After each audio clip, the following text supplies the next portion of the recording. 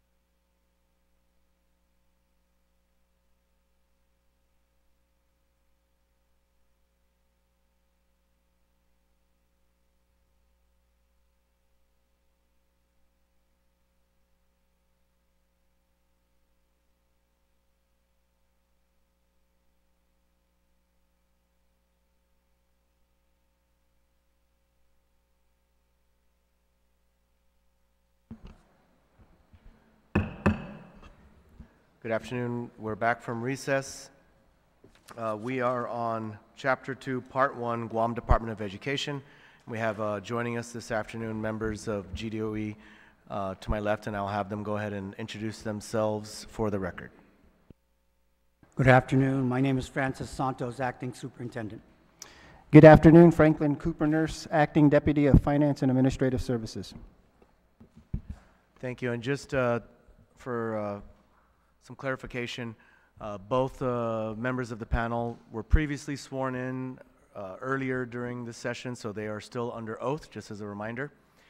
Now we'll begin opening up to the floor for questions. I will begin in the last row, Senator San Augustine.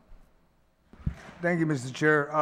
Because it was bookmarked by Senator Nelson, I highly recommend we start with first so we can address the issues that are on hand. Thank you, sir.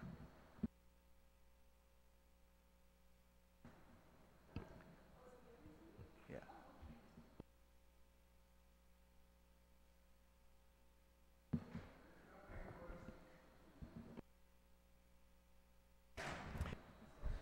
Senator San Augustine, please proceed. All right, thank you. Thank you, Mr. Chair. My colleagues, you should have in your hand a copy of the delivered Competitive Wage Act Education Pay Plan. I think that's one of the issues that were brought up, reference to DOE, is what plan do they have? That plan was submitted to the Speaker not too long ago, but it was submitted to the Speaker, and I hope that it will suffice. And if I'm correct, on DOE,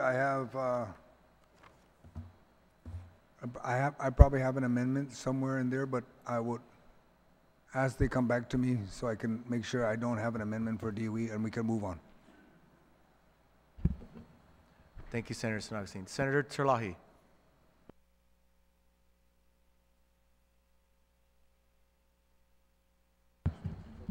I just wanted to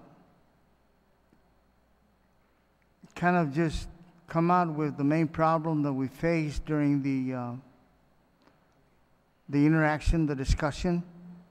And one of the biggest problems that we faced, or that came out from my colleague, is why were the teachers paid before September?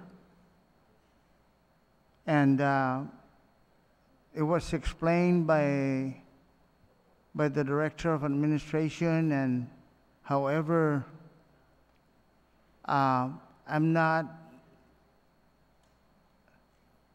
really in total agreement with what was presented by the Director of Administration, because in the absence of document, I cannot further verify if or not, other than the discussion between Mr. Berm and the Director of OAB regarding the payment for the teachers. But I just need the hard document to assure myself that the pay raises that the teachers got is in compliance with the laws to give them the pay raise. Thank you very much, Mr. Chair. Thank you, Senator Terlahi. Senator Blas. Mr. Senator Tidegway. Thank you. Just a quick notification. I'd like to yield my time, Mr. Chair, to Senator Blas. Okay. Duly noted. Senator Blas. Thank you, Mr. Chair. And thank you, Mr. Superintendent, Mr. Cooper Nurse, for being here today. I guess you know where my line of questioning will be, and just so that we can validate it, this letter. Thank you very much for it finally coming to this body. What that said is can you explain to me the genesis or how it got into your hands to get into ours?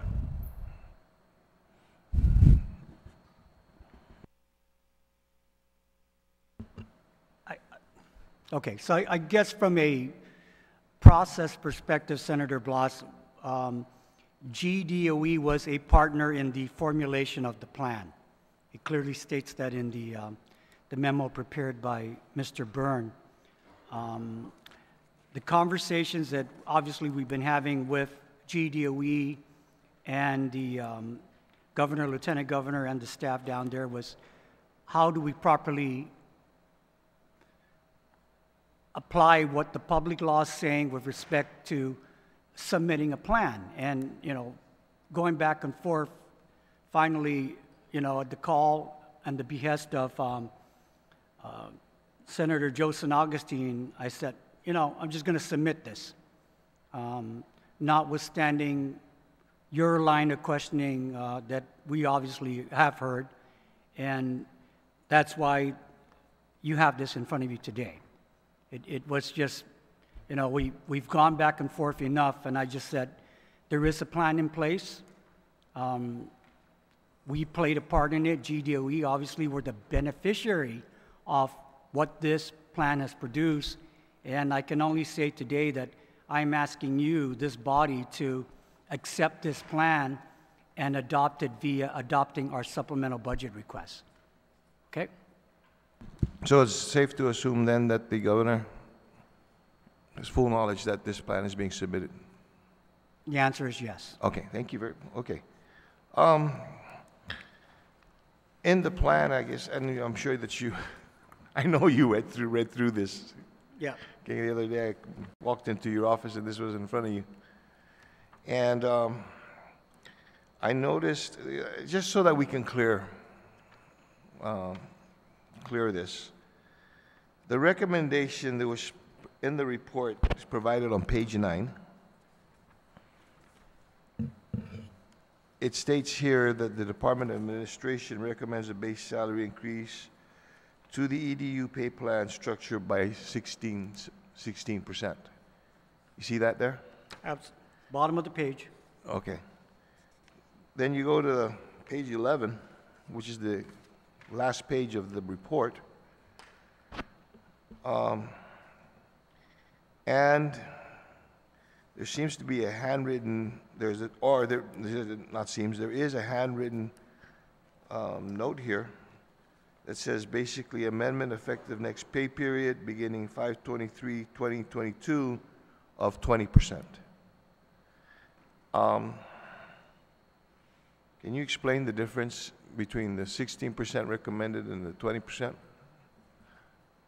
I can appreciate if, I know you're not the author of this report, nor were you probably in that room when this document is being signed.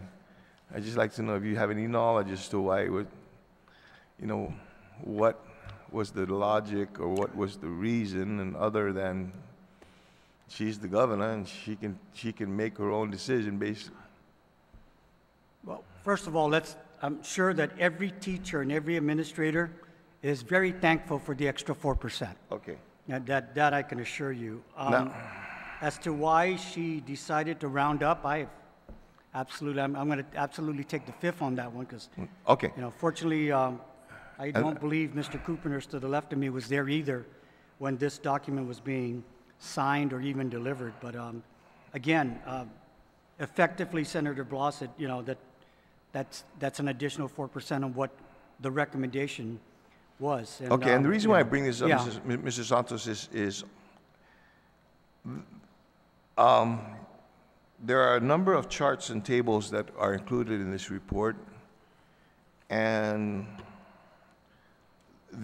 I'm going to venture to say that these numbers here reflect a 16% increase, not a 20%. Do you have anything that you can provide to us that would show?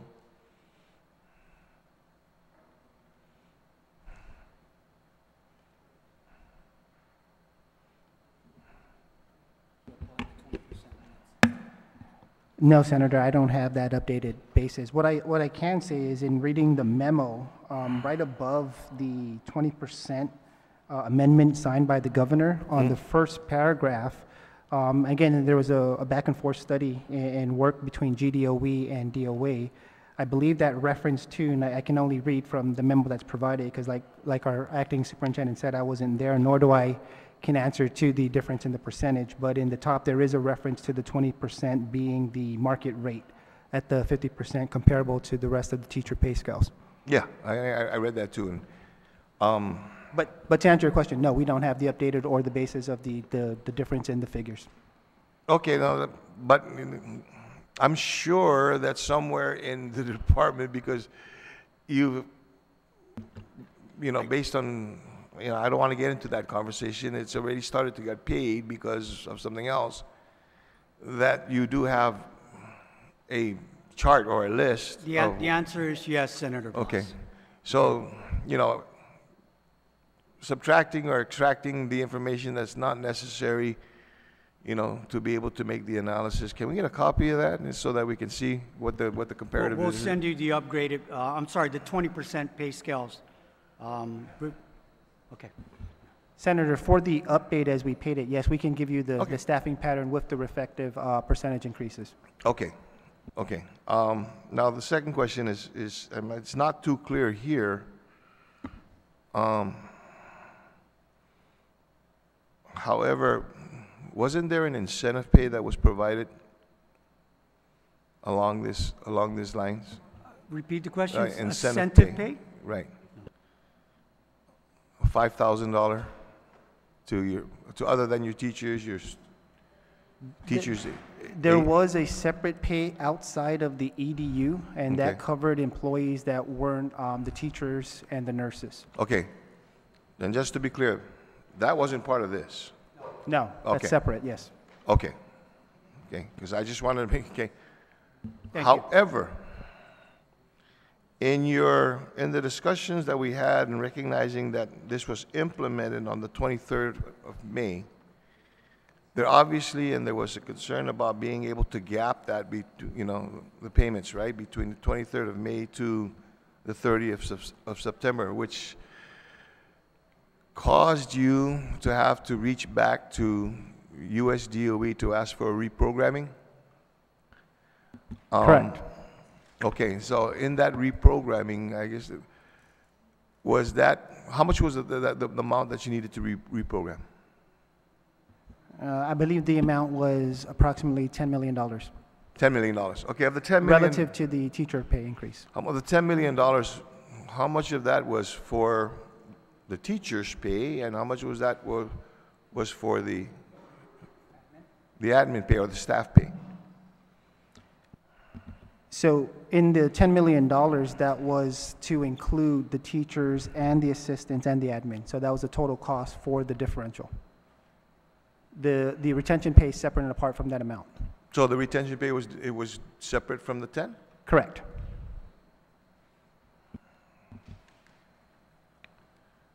Yet in your request to USDOE, you combined it.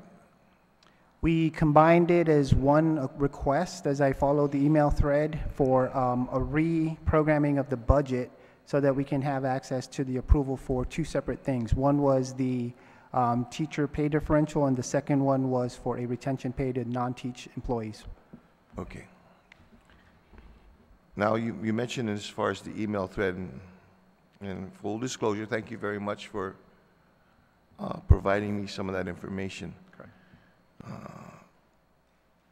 However, what I did not find basically was the language or the narrative for the justification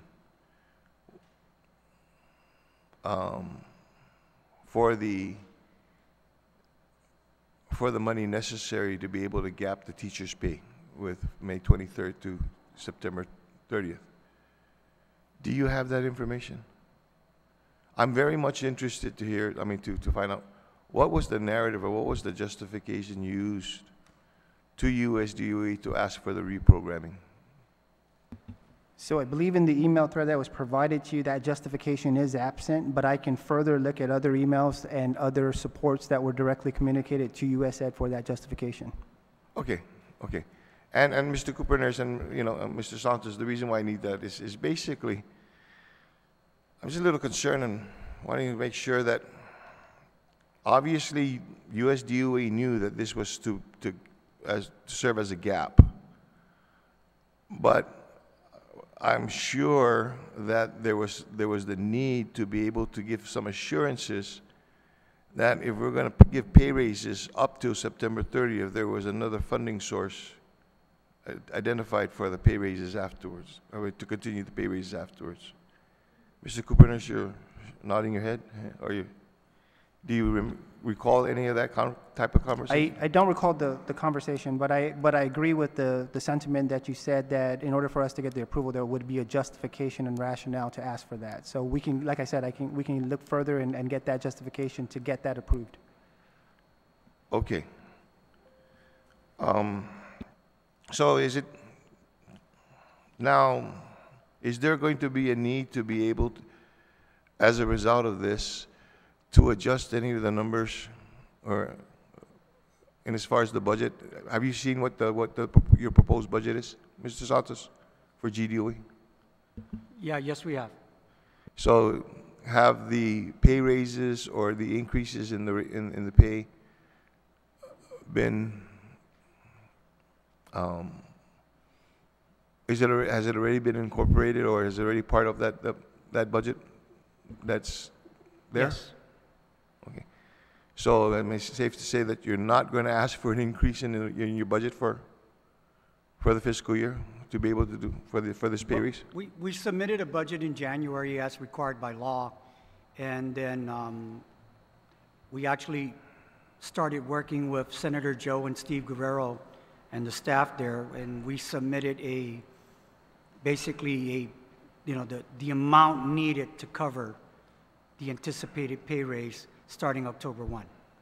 Okay, so there was. Yeah. All right, okay. So there is- We just there is wanted to some. make sure of that. Okay, and just for a matter of administrative cleanup, Mr. Kupernos, just for clarity, I know I asked you this question the last time you were here, but I need to ask again. There was a $100,000 appropriation to conduct a study for the Competitive Wage Act that was provided in 3654, Public Law 3654. Am I correct in saying that you said that you only used about $75,000 of that? No, the 75,000 was released by BBMR and cash received from DOA, but we never expended on the 75,000, so that balance remains available. Again, as the progress in the internal structure that we were working with was within our HR administrator to work with a select group of administrators directly with the board. The GFT had a presence to go through the process of doing the study internally. But, so the account was drawn down from BBMR DOA to GDOE? The allotment was released and the cash was received, but we haven't expended on it. Okay, but it's still in your bank? All right. Correct. Okay.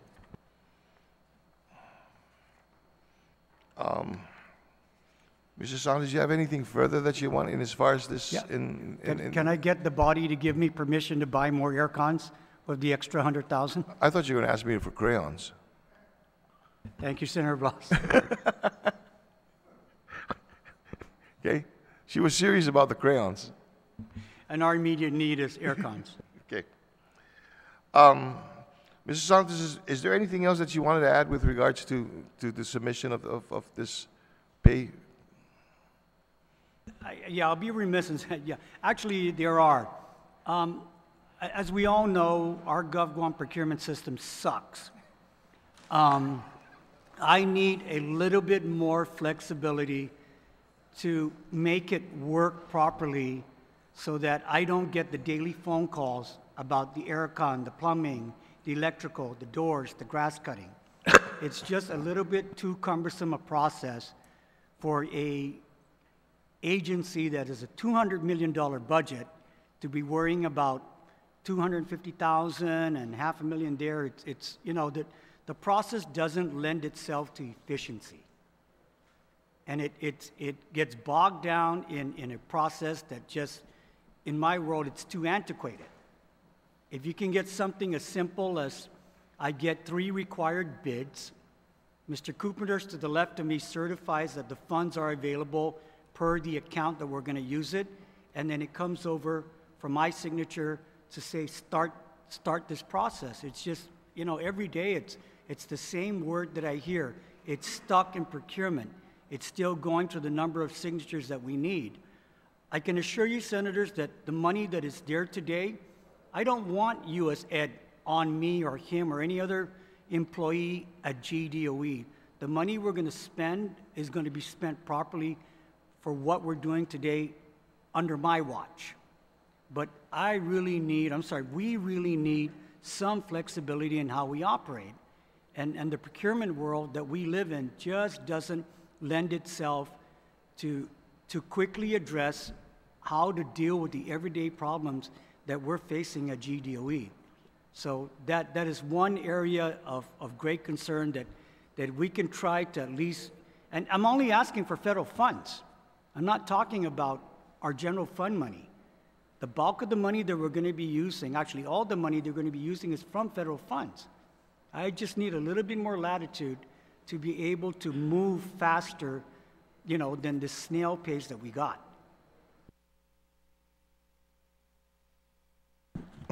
Thank you. I think actually my question was geared towards the report. So, but I gave you the latitude. Don't worry, you were able to do that. Okay. I guess my question here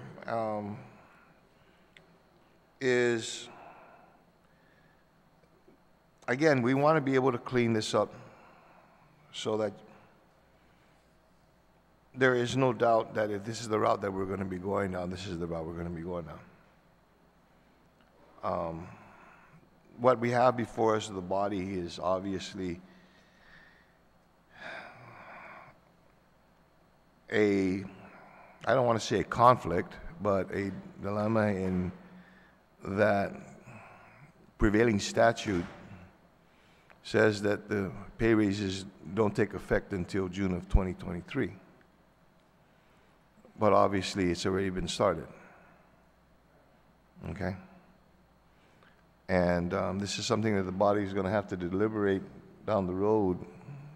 And I don't think that it's in anybody's nature, recognizing that at the time that the language was put in place, there was a number of uncertainties. There continues to be the uncertainty. Okay. However, in order to be able to deal with that, and as a starting point, I truly appreciate that now this report is with us. Okay. Noted. So that we can work then to making clear, because what we don't want is the employees, is the government, our students, because I've gotten, this has already affected students. They'd like some clarity as to where things are at. So I assure you, Mr. Santos, that we will work toward that. Okay? Thank you, Senator. Thank you very much. Mr. Chair, I would yield the rest of my time.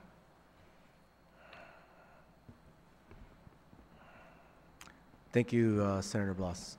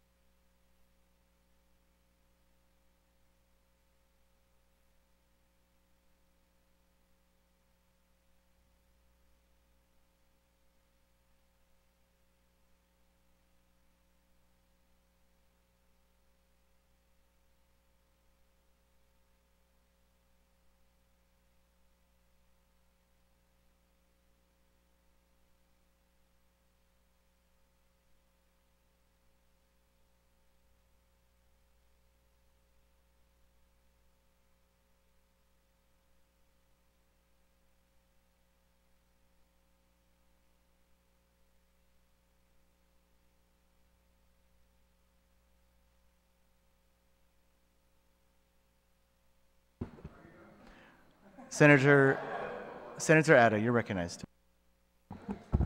Thank you, Mr. Chairman. Superintendent Santos, Senator, and Frank Coopernis, thank you guys for being here. But most especially, thank you for turning in this document, right, the 2022 Competitive Wage Act Educator Pay Plan. And I think had this just been done from the very beginning, you know, we wouldn't find ourselves in this situation going back and forth and teachers not knowing what the outcome would be.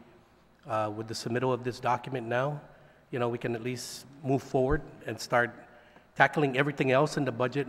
We know this is here, it's submitted, we know it's going to be in part of the budget, so we just got to continue moving on and supporting what we can for our education department.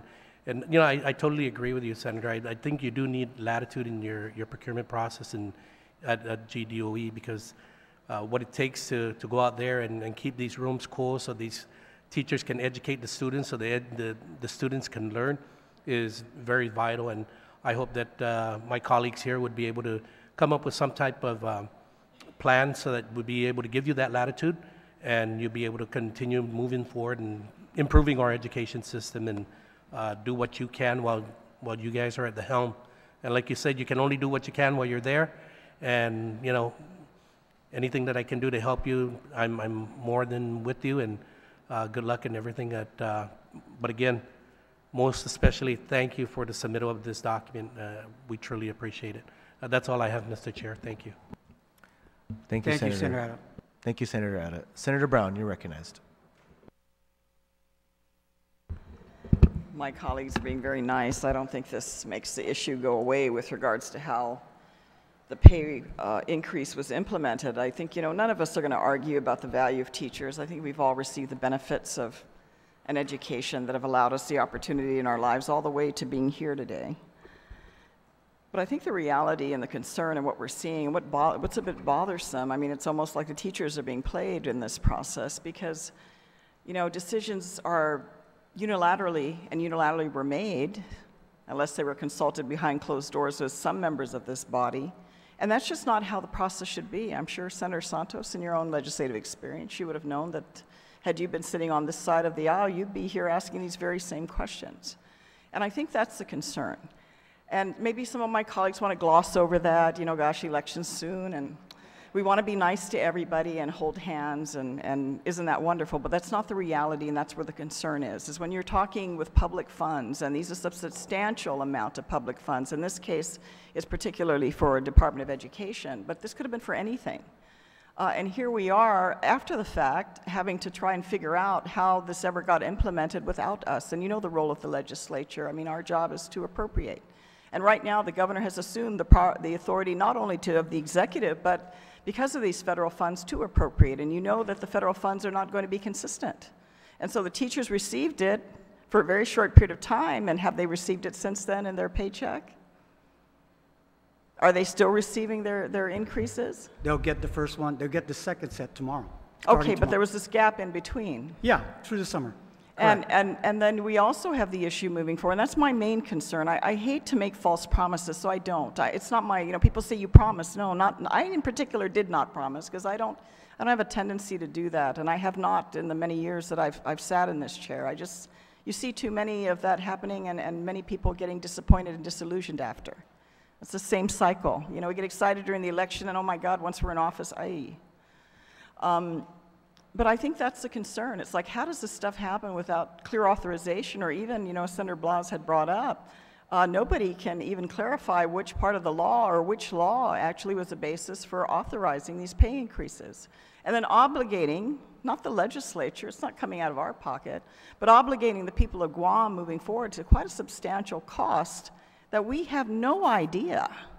Nobody in here has any idea whether a year or two from now we will have the ability to continue to pay those increases on top of, no doubt, of the continued increases that DOE is going to have for all the other things, maybe unanticipated things now that are going to come. We've seen that. We've seen the budget of the Department of Education continue to grow and grow and grow. Granted, there are needs and, you know, repairs and a whole bunch of things that need to be done. You have a major operation.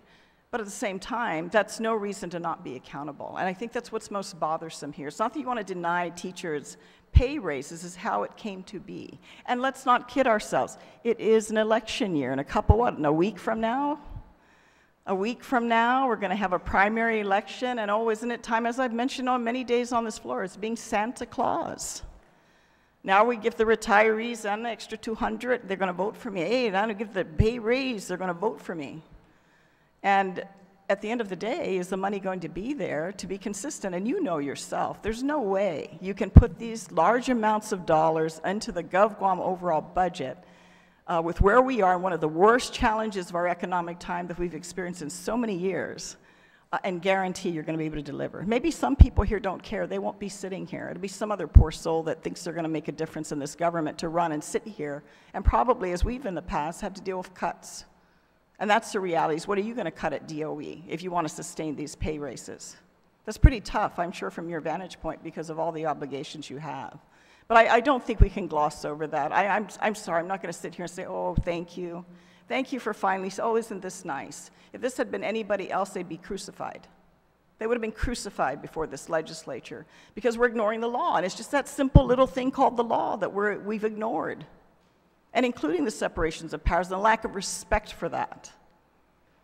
And so that's the main concern moving forward. And I don't know, I mean, if the legislature, you know, because some members here roll over for the administration, if they go ahead and do this and ignore the fact that proper steps weren't followed and don't care whether or not we have the ability to say, because you know there's no way that we're going to continue this cash infusion from the federal government. And there's no way, even with the military buildup that we knew, gosh, a couple of years before our administration ended, another 10 years of military buildup, but we know also it's going to decrease. And we still don't have the ability to get to where we were with our tourism industry while we still, you know, see tourists back to even get us to where we were a couple of years ago. So I think that's the real reality. And the one thing I don't like to do is to lie to people. That's bothersome, and gloss it over right now because it's an election, and then the election happens, and it doesn't matter if we get reelected, who cares? Because we got elected, that was the main thing. And then our people are left short. It's either the teachers are going to be left short, or the nurses are going to be left short, or the law enforcement that still needs more resources is going to be left short, and most definitely it's going to be our community at the end of the day who isn't going to be able to pay for all of this. And I think had we gone through the proper process, had we properly deliberated this, maybe we would have said, okay, we can determine this certain percentage is viable, and let's put this in place, and a year or two from now we come back, we see additional revenue that has some consistency in it, then we can address that. But that's not what happened here. It was a unilateral decision. Now we're coming back after the fact, you know, with the broom and the dustpan, and let's just clean the mess up, and let's just move on, and it's okay. And I just think that's not right. And I think we need to recognize that a lot of the things that happened leading up to this just were not right. And it's that abuse of power that's concerning. I know you just, you know, I don't know, what is it, your third week, fourth week now? I mean, I know it's relatively short, you know, and you end up inheriting all these issues and actions that you yourself personally did not contribute to or were involved in. But, you know, unfortunately, you know, we take on the responsibilities when we assume these positions. But I think there's a lot more that needs to be looked at than simply saying, oh, we'll submit it. And if the colleagues here choose, you know, to turn a blind eye, as I've seen them in the last year and a half do, you know, everything comes home to roost at some point. It's going to come sooner than later. And I'll be there to say, see, I told you so. And we know that, Francis Santos. We've been down this road before. And I just hate to continue to lie to our people and take advantage of this circumstance because we want to be beloved. So hopefully people will vote for us. And yet at the end of the day, they're the ones that are going to suffer more at the other end of this situation. DOE is going to suffer more. And our public, more importantly, is going to suffer more when all this stuff, when all the dust settles. And we have not taken on the responsibility to be real leaders, to do the real work and make sure we have some consistency in our ability to deliver the funding for the services that our people need. And that's what's problematic to me about this. And everyone, oh, you don't support that, you don't support, you don't. I think we need to sometimes just do the right thing and be truthful about it, even if it's painful. And sometimes make the responsible decision, not the popular. Popularity comes and goes. It fades with age and time. But making responsible decisions so that we can be consistent in providing funding to DOE, because I don't know how we're going to keep this ship floating. I really don't know how we're going to do it. And my election, I don't think anybody's election here is even equitable to be even worthy of mattering with regards to the bigger picture. So I simply want to relay that because to me, in this whole process, that's what's most troubling. And I hope we get some clarity and address it, but I'll tell you, will the right people do the right thing? I don't know. Some people do what's expedient and politically beneficial for the moment, and then where are we down the road? We're no better. So with that, Mr. Chairman, thank you for the opportunity to comment. Thank you, Senator Brown. Vice Speaker. Mr. Chair, if I may, I do have a proposed amendment as it relates to the DOE's libraries, but I'm working the logistics out with my staff, and I know I was waiting for an answer from DOE. So if I could yield my time and come back to me for that amendment. There was a request, but I'm waiting for the answer from DOE. The libraries, I'm sorry, working closely with him. So if you can yield it for me to come back to it. Thanks, Vice Speaker. Just to be clear, per our rules, only amendments that were submitted prior to the opening of the chapter will be accepted at this time. So we can only stick with amendments that were submitted prior to the opening of this specific chapter. Senate, is there something you would like to add at this time? Thank you, Mr. Chair. I just think that as soon as I get the answer, I'd ask for a reconsideration and some courtesies on this matter. It's important. And I just want to make sure that it doesn't impede on the budget of the Department of Education working closely with the Guam Public Libraries. And that was a request that came my way as oversight chair of the libraries. I'm just waiting for the official answers from the administrators from that area. Thank you. Thank you, Vice Speaker. Senator Shelton. Senator Perez. Thank you, Mr. Chair. Yeah, I'm listening intently with the discussion thus far, and I do have also concerns about the procedural part, but being a teacher too myself, I know this is greatly needed and much, it's long overdue.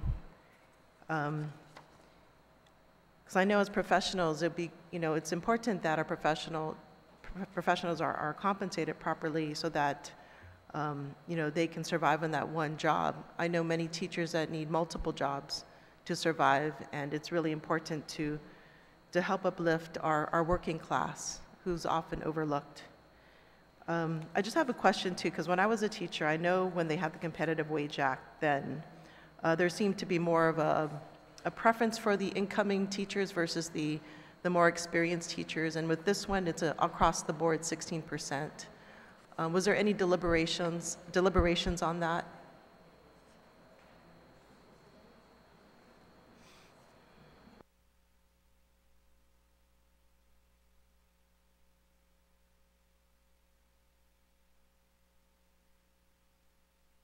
Senator, I'm sorry, can you go ahead and repeat that question? Yeah, so I recall when they last raised the teachers' pay, they did it differently. So they actually gave more preference to the new teachers versus the more senior teachers. And with this one, it's a 16% across the board. So if you can perhaps, was there any deliberations to your knowledge on how they came to that? I wasn't involved in those discussions. Again, I think our HR administrator took the lead in working directly with DOA in that manner. I can only assume that they examined that thoroughly. Again, I don't have insight into how they came up with those figures. Okay, and also in regards to the differential, so there is a swing shift and night shift differential. Do we have an estimate of the cost of that, potential cost of differential? See again? I'm sorry. Did you get a chance to read the submission here? Yes, I did. Which one are you referring to? I'm sorry, I was distracted. Okay, so if you look on the second to the last page, or maybe it's the page 2, it's from the Department of Administration. It's memorandum 22-0341, dated June 28th, 2022. So if you look on page 2, it talks about differential pay.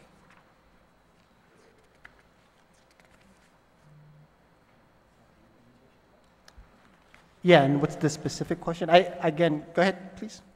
Yes, so the question was, is there an estimated cost of differential pay for the coming year?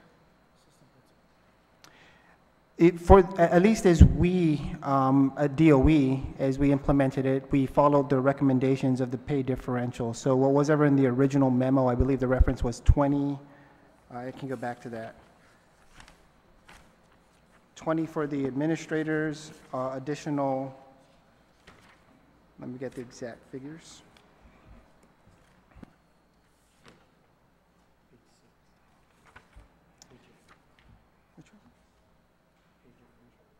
So it's 2010 and 15, correct. So that was the implementation that we've carried in the payments through September 30. Moving forward, there hasn't been a discussion other than what's presented in the plan in terms of GDOE moving forward with those payments past September 30. What's been presented is the plan by our acting superintendent to this body, and that is the plan of action from DOA. That again, we'll work with them to implement that if it's appropriately approved by this body. So historically, when does this differential pay come into play? In my particular case, from a finance perspective, we funded the differential pay at the percentage listed. I don't know when that would come into play other than when we've been asked to apply this from a funding perspective. So historically, how much have we paid differential pay? Historically from DOE? I'm not, at least in my time with DOE, I'm not aware of the differential pay being applied to teachers in the past. Okay, so there, to your knowledge, there wasn't any differential pay? At the time, in the time I've been at DOE, I don't believe there was any differential pay applied. Okay, so how many years have you been working at DOE? So approximately 8 years as an auditor and 1 year as the acting deputy. So in the past 8 years, there wasn't any differential pay? I believe the last time there was a pay adjustment was the CW. I don't believe there was anything that in my time that we applied differential pay to teachers. Okay, so to your knowledge, there wasn't any differential pay to teachers or administrators? Yes.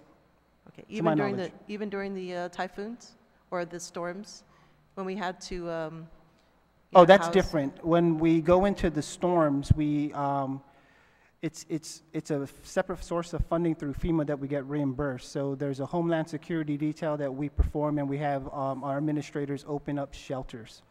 So is there a payment made to our administrators and for our staff that are doing that duty? The answer is yes. That funding doesn't come from GDOE's appropriations. That comes from a separate source. And that's not a differential pay application to the administrators. They're paid on their shifts that they're worked. If they happen to work overtime, then they get the overtime pay as well. Yeah, because it'd be good to know, for the body to know, you know, as we're going through this budget, to really kind of know what the expenditures are. So if you can provide that information, you know, when does differential pay kick in, and is there a projected cost for the coming year? Absolutely. Yeah, I misunderstood the question. Yeah, so from the pay differential, the application was the percentage apply on differential pay for any of our employees. That kicks in when they actually work night differential of those different type of special pay salaries, but we can get you that information.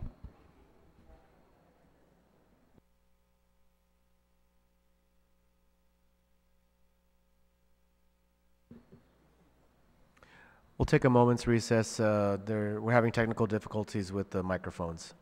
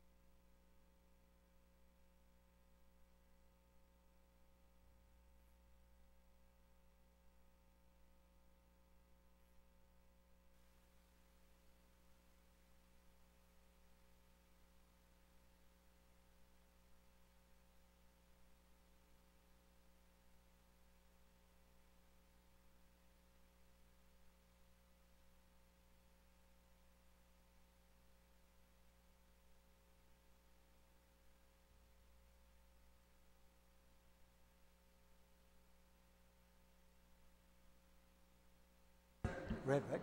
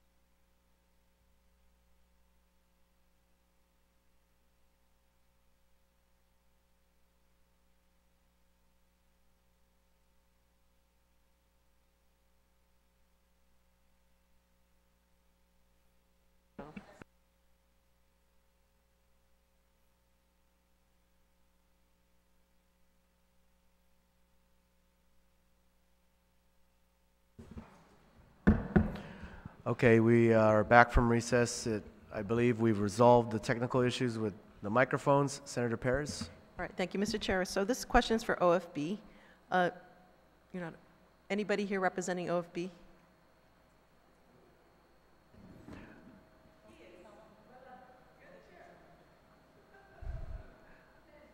State your question.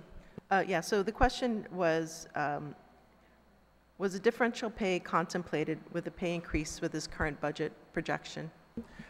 We'll ask the chair of OFB to respond because we don't have any OFB members that are sworn in on the panel at this time.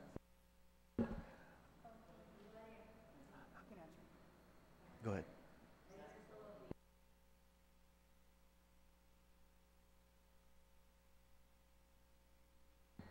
No, OFB, please. Yeah, so I know we have the chair here as maybe perhaps one of his staff. We're going to have to recess until we get someone from OFB here. There's no one representing OFB on the panel that is sworn in to answer those questions at this time, okay?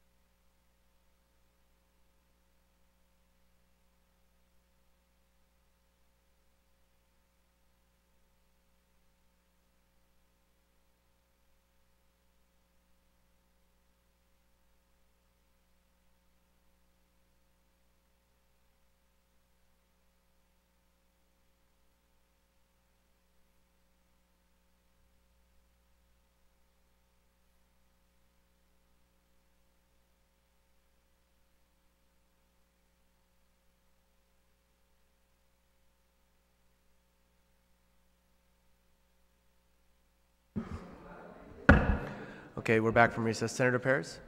Thank you, Mr. Chair. So I guess I could direct the question to DOE. Please proceed. Could you restate the question one more time for DOE, please? All right, so yeah, so I just spoke with the Chair of Appropriations, and he basically informed me that DOE had the breakdown of the cost regards to pay raises in addition to differential pay. So if, maybe not at this time, but at a later time, you can provide the body with the breakdown of those costs? We'll do, Senator Okay, Perez. thank you. Okay, because we have it.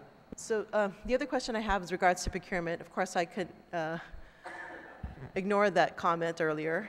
And so the question I have is how much staff on DOE received the training for procurement, all 4 modules? Is there a number of staff that received Okay, that? I'm trying to refresh my memory on this one. I believe that the staff is required to take the procurement modules as offered based on your level within the procurement side, buyer 1, buyer 2, and so forth. So it again, as you rise up the ranks, they ask you to take the additional modules. I believe there's 2 maybe within the entire organization that have passed the entire 4 modules.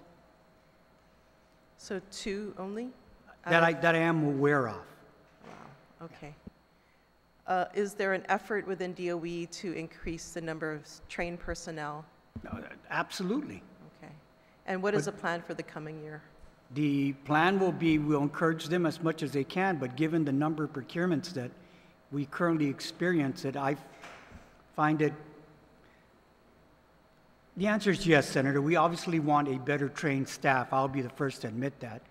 But again, sitting down with them and understanding the scope of work and the amount of work involved, that's going to be a difficult task as we speak.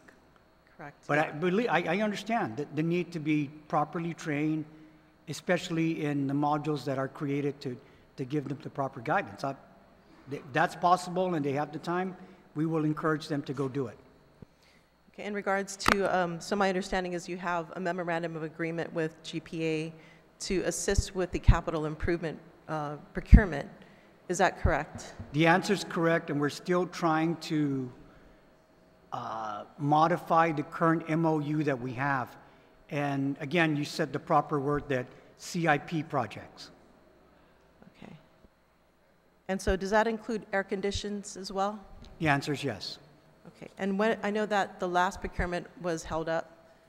Is there any updates on that? Has the procurement for the... The air conditioning procurement/contract has been completed. It is now at the Attorney General's office. Okay. So yes, your earlier reference was procurement, is that over 500,000 or under 5,000? Under 500,000. And again, keep in mind that it's strictly for the federal funds that we've received, and more importantly, this will all sunset on, I guess, December 31st, 2023, or 2024. So we have just about 2 years to spend all this money. Okay. So even more important to have more staff that has the training to help assist with the procurement? Absolutely. Okay. Okay. Yeah, so, again, I think, oftentimes procurement gets blamed for the holdups, but I think a lot of it too is the amount of trained professionals that are able to do this, because it's, it's a very technical piece of work, but I think once you're trained, you can accomplish it. It's just a matter of getting the right capacity. So yes, I do want to work with you in regards to looking for ways, Yes. but I also want to encourage DOE to build their capacity for procurement professionals. We agree. Okay. Okay, great. Thank you so much. Thank you, Mr. Chair. Thank you, Senator Perez. Senator Moylan.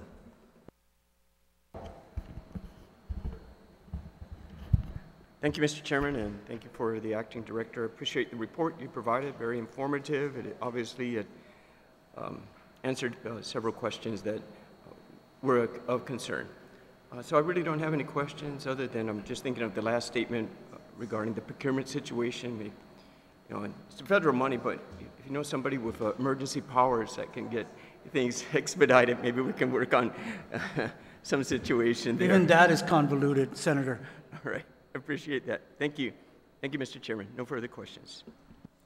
Thank you, Senator Moylan. Senator Torres.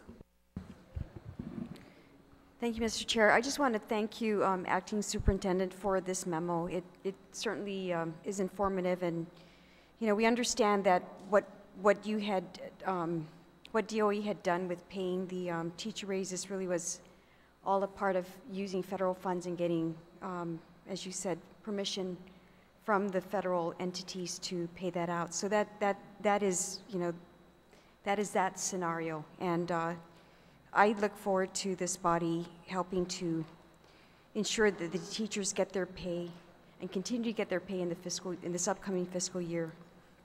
I don't have any further questions, but or comments other than to congratulate you for taking the helm as acting superintendent, and wishing DOE much success in this upcoming school year, including with their selection of leadership. So thank you. Thank you.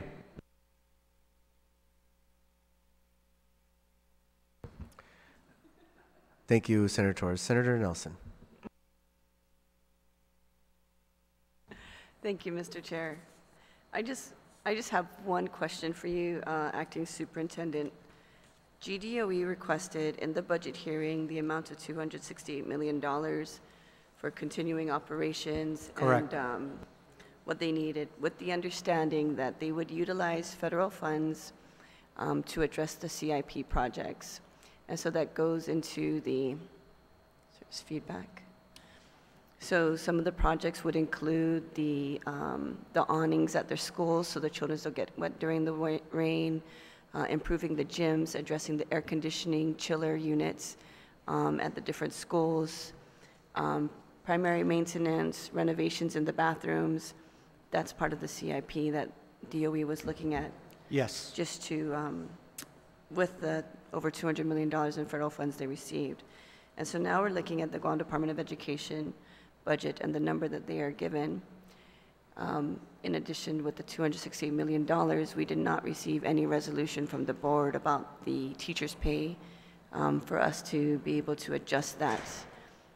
Because you see, the day before, the competitive wage act study came in. Then we had the public hearing on the budget for Guam Department of Education. And so they did not come to us with an updated number for the increase in the competitive wage act for our teachers. So I just want to ensure that the budget before you today, the budget that is given to you today, this is the budget that GDOE is now asking for and will be okay with the budget, which also includes the Competitive Wage Act appropriation for our teachers. I want to make sure that that's accurate.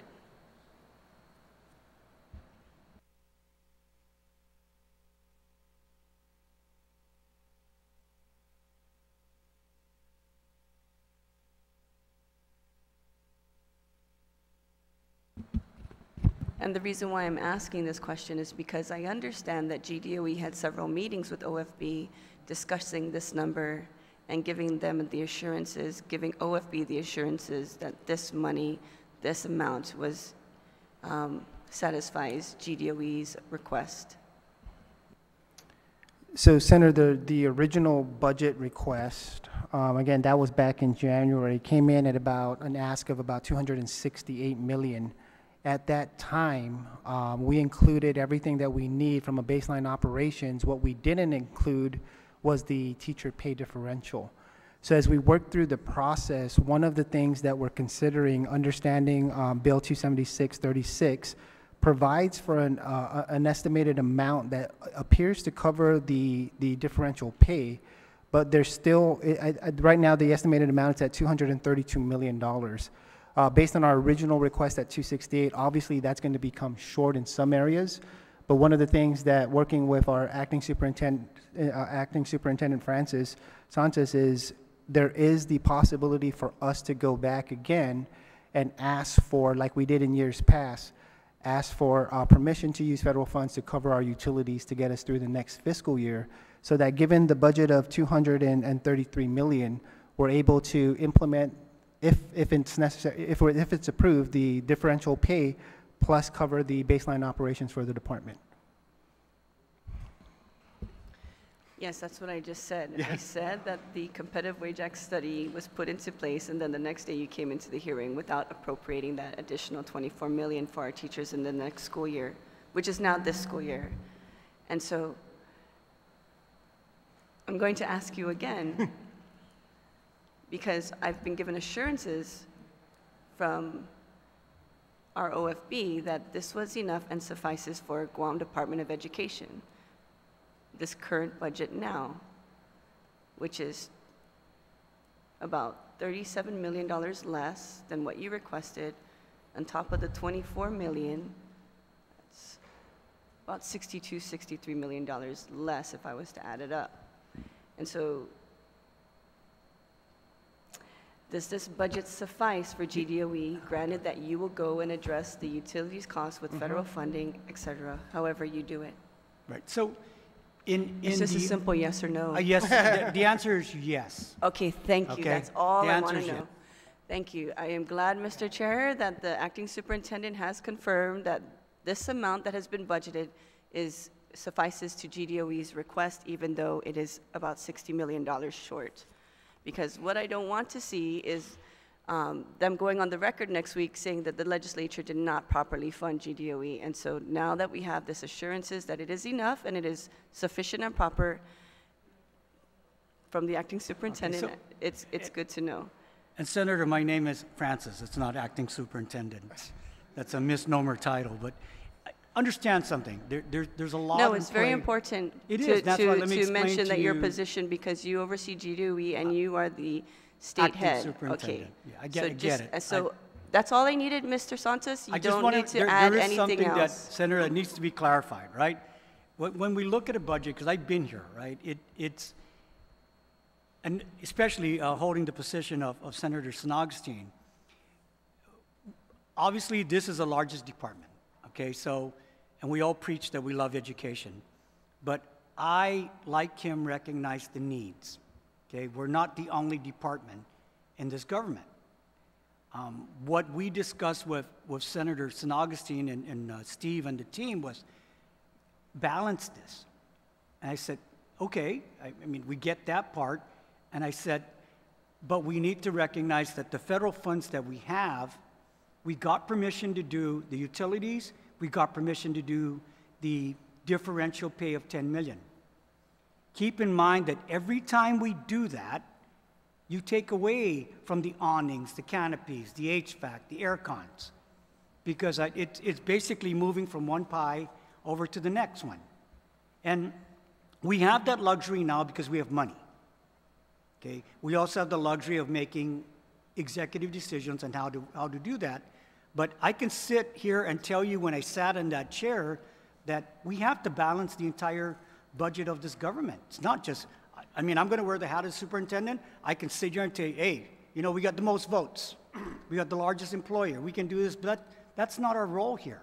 My role here as a leader in a community that includes now education, I also got to say that we need to share the wealth. Okay, and right now there's perceived wealth in this government. But I recognize that a decision was made to fund pay raises. Okay, so we're now deliberating it. I think we're going to come to the conclusion that we're going to do it. But any administrator will tell you in any one of the agencies, once we get our budgets that's approved by the legislature, we go back. We go back and we regroup and say, okay, we got 1 October and we got to spend it properly.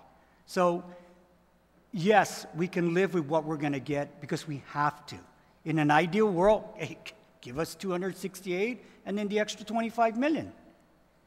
But that's not fair. I'm not going to sit here and tell you guys that that is just not right. In good conscience, I can't do that. I'd rather be going out there and saying, GDOE made its contribution. But I'm going to be more thankful that you took care of the teachers. You took care of the administrators.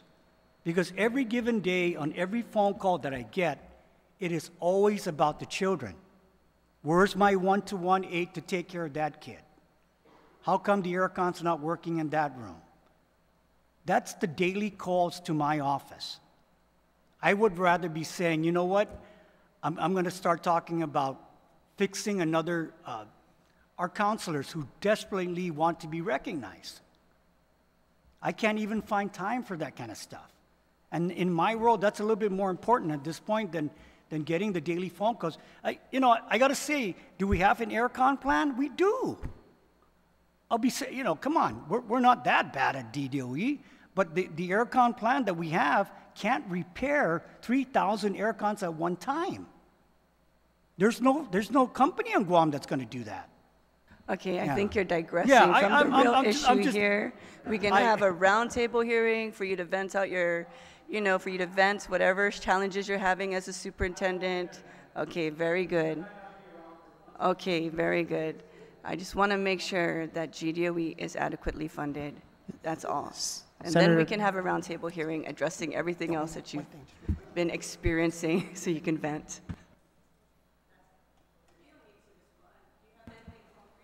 No, I just wanted to add that, and I'm very grateful, and as Francis indicated, the amount of money, we've always been diligent about, once we receive it, going back with our team and making sure we're ready to operate, right, and run our operations.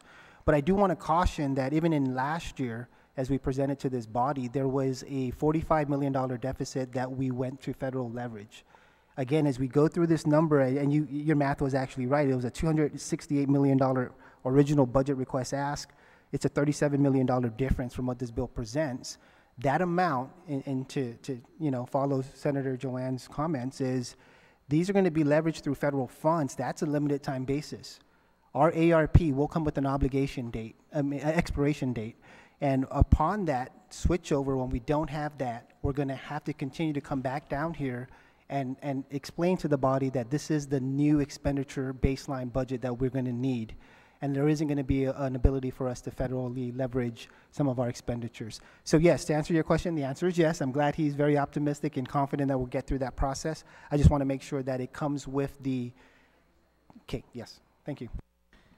Yes, it comes with the understanding that next fiscal year, we're really going to have to address a hard issue because ARP funds is being utilized, and we won't have that. Understood.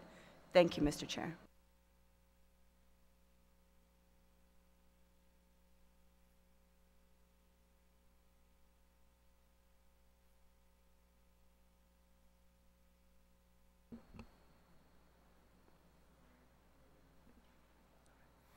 Okay, that completes our round of questions. I'm going to go ahead and, I'm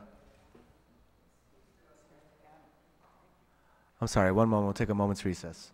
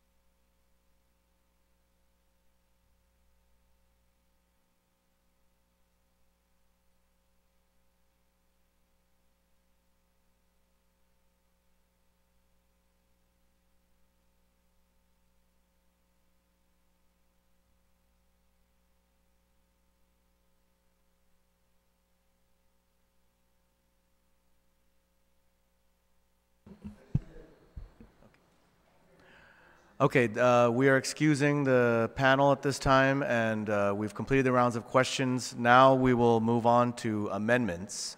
We will take a short recess again while we ensure that we have the correct amendments in front of us.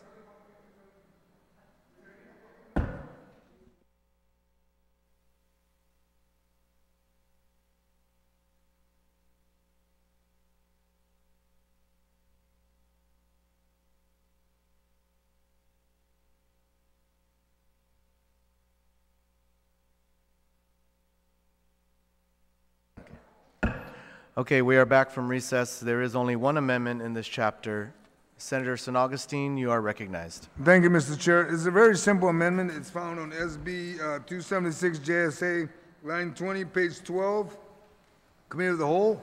You will find that the amendment is to properly correct the funding source for the purpose of purchasing or developing the producing textbooks and instruction materials related to specific content areas. The funding source used to purchase or develop textbook utilizes the next fiscal year revenues.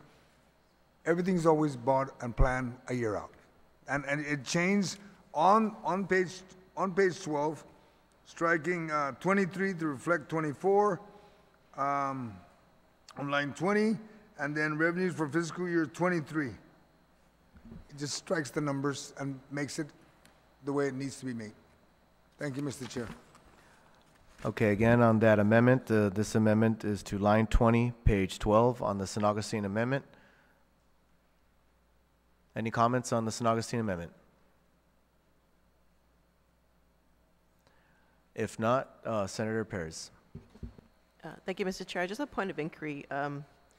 This is, if you can explain why we are already appropriating from fiscal year 2024 to the author. Does the author yield to the question? Yes, you have to prepare in 23 in their budget to purchase for 24. It's always you're planning it out 1 year out. That's how it's always been. This is just it's almost like a technical correction to get it right. Senator Perez?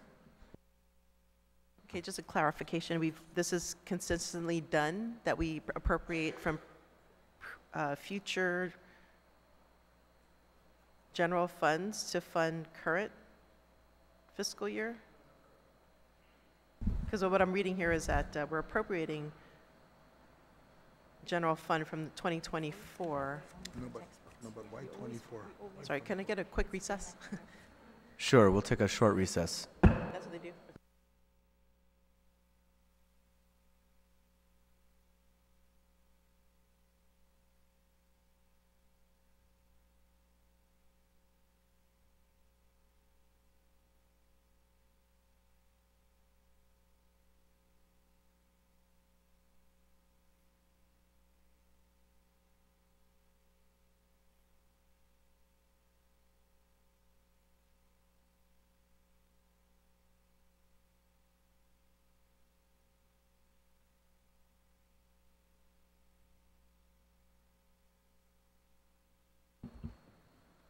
We're back from recess. Senator Perez, you're recognized. Thank you, Mr. Chair. Thank you for the recess. My question was answered. Thank you. Anyone else on the San Augustine amendment? If not, Senator San Augustine, you may close. If there's no need to close, then are there any objections to the amendment? Seeing and hearing none, motion carries.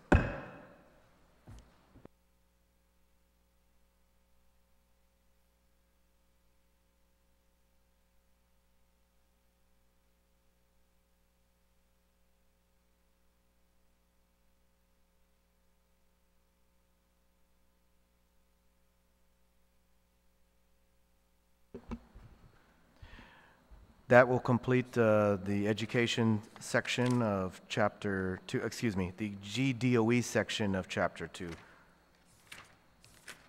Now we will go to the, one moment.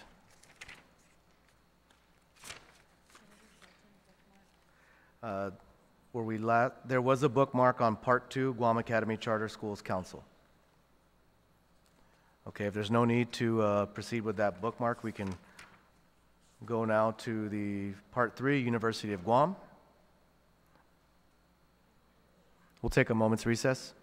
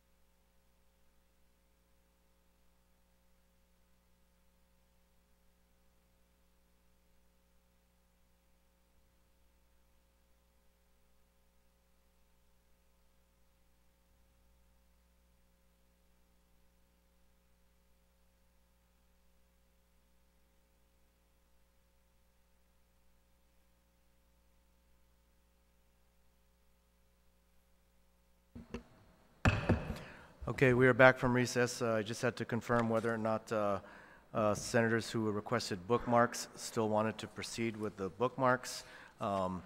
There is no need to proceed with the bookmarks at this point in time. So, and because there are no other amendments in this chapter, chapter 2, is now closed. Next, we will go to chapter 3. I will take a short recess while we make sure we have all the amendments for chapter 3.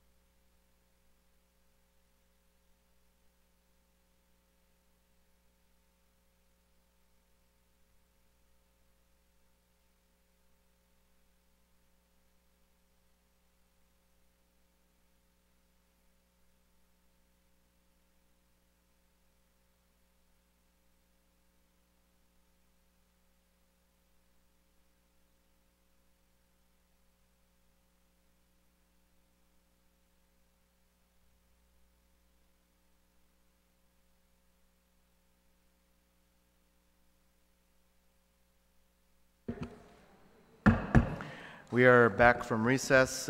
We've got all of the amendments in Chapter 3 of Health. Should have been passed out and disseminated to everyone on hard copy. Again, it's also on the drive. The first amendment in the queue is SB 276 TMT L24, L4 through 24, P36. So again, this is an amendment by Senator Speaker Therese Terlahi to line 4 through 24 of page 36. Speaker Terlahi, you are recognized. Thank you, Mr. Chair. So this is an amendment to the Department of Public Health and Social Services appropriation. Their overall appropriation is the first thing we're going to affect.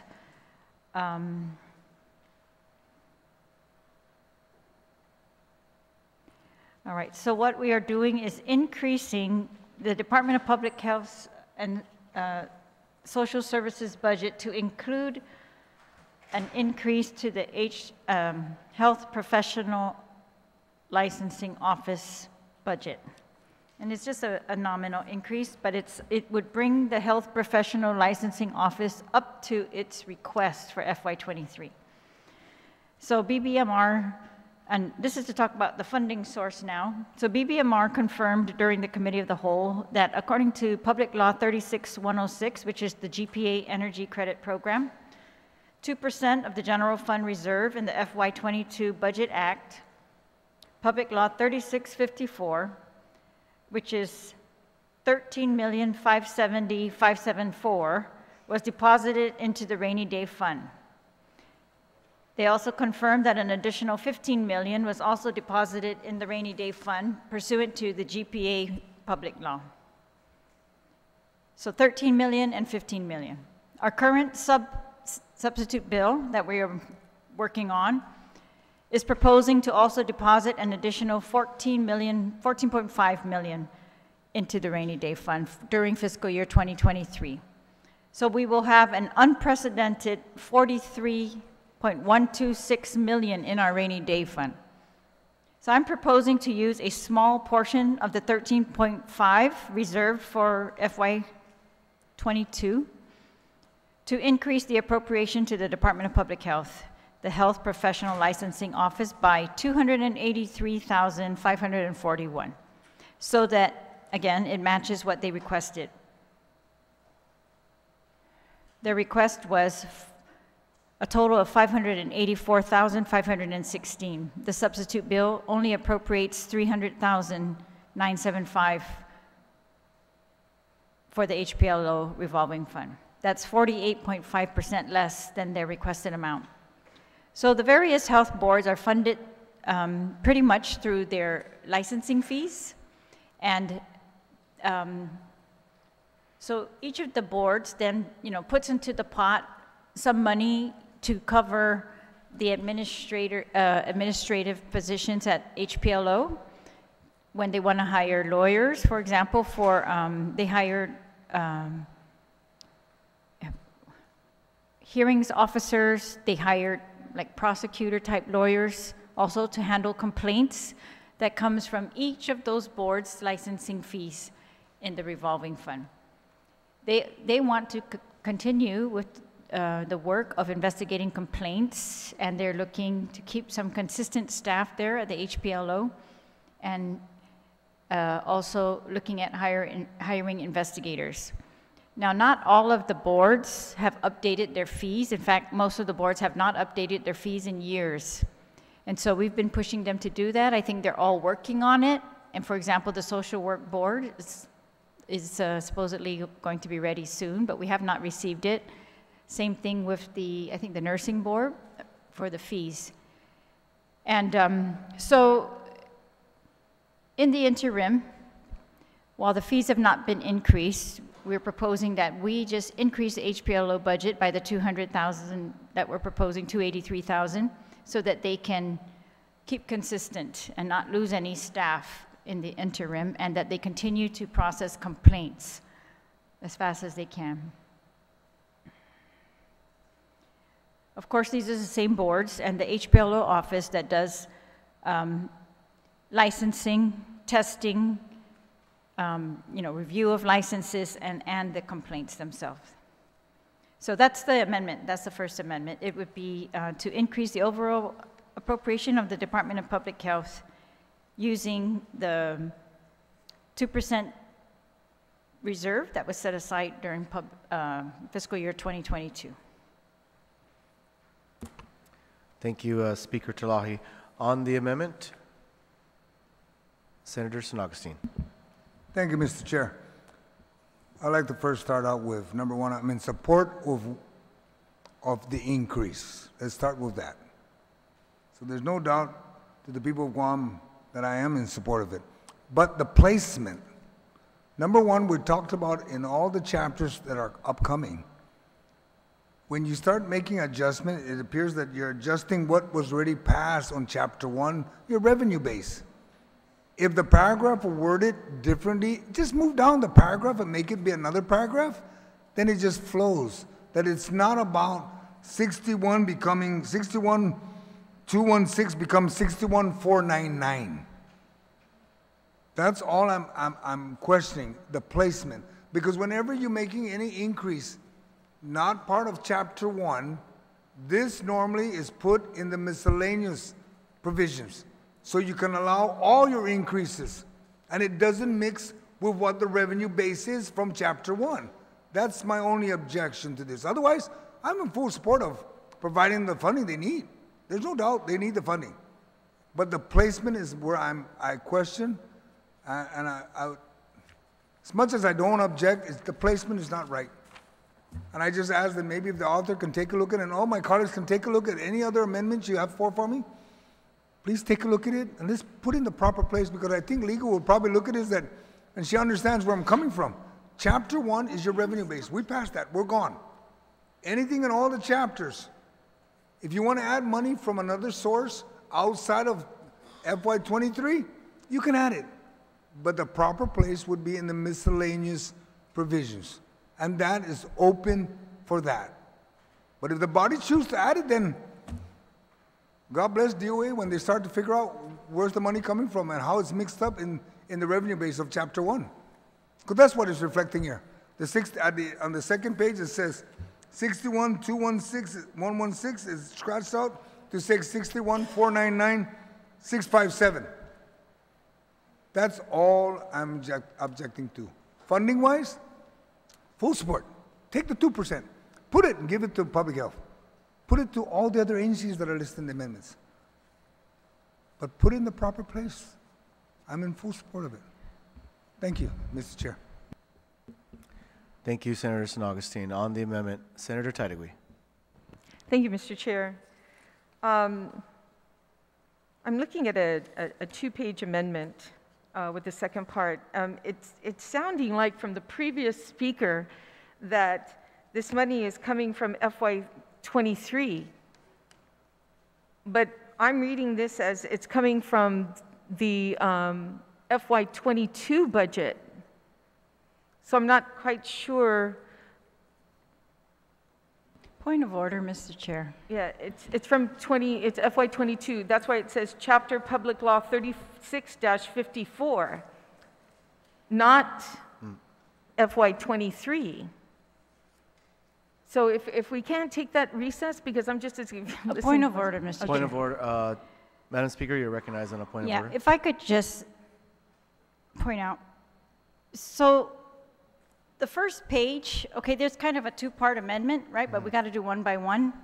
The first page is changing the overall appropriation to show several sources. And one, yes, is the source that I'm pointing out, the rainy day fund, right? And the second part of the amendment, they go together, is going to allocate that appropriation made in section 1, is going to allocate it to the HPLO office, right? And this is how it's done throughout the bill. They make the overall appropriation for the department, and then they allocate from that appropriation to various projects within that agency. So I am not, by this amendment, at all affecting any revenues. I'm taking money from a special fund and putting it into the HPLO office. The money's there. I'm not affecting any predictions of how much money is there. The money's there. And just like we take money from any special fund and appropriate it, I mean, this is exactly where it goes. It goes in the appropriation part of the bill. We're not in the revenue section anymore. We're in the appropriation section, and that's why I'm appropriating from this fund that BBMR confirmed to have a balance. And we're just appropriating that and then allocating that appropriation. That appropriation to public health is going to be allocated to the HPLO office, just like it's done throughout the bill, just like appropriations are allocated throughout the bill.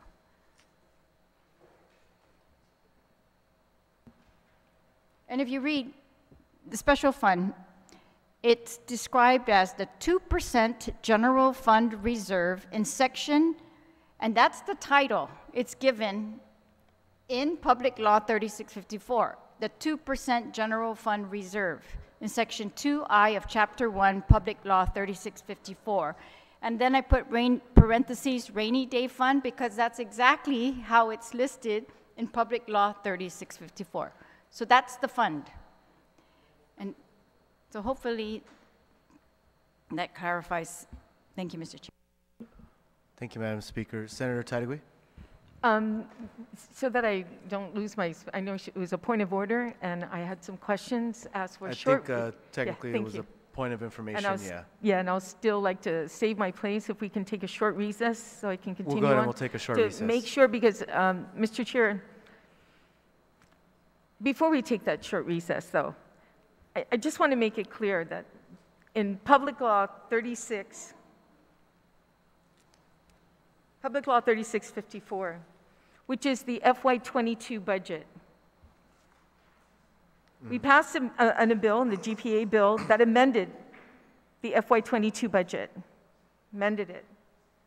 But when we did, I mean, nobody realized that there was 13 million plus floating because the intent was to put 15 million in the rainy day fund. And it wasn't until last week when my colleagues found out that there was actually inadvertently 13 more million put into a rainy day fund, but it was not really put into the rainy day fund because if you looked on page 8 of that bill, of the GPA bill, it clearly says that it's still suspended, that the 2% of the general fund revenues into the rainy day pursuant to 22436, Chapter 22, Title 5, Guam Code Annotated, is suspended for fiscal year 22. So there is no authorization or appropriation to put that money into the rainy day fund. That money is floating because there's no authorization. Now, we heard from BBMR that, oh, they put that 13, they assume, and they just put that 13 million into the rainy day fund. But there was no authorization.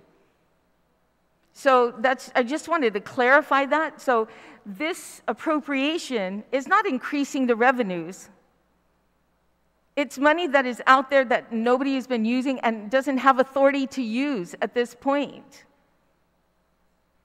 So I just wanted to make that clear before we go into find out further into the question of this amendment, okay? Okay, thank you, Senator Tadegui. We will now take a short recess. If I could, Mr.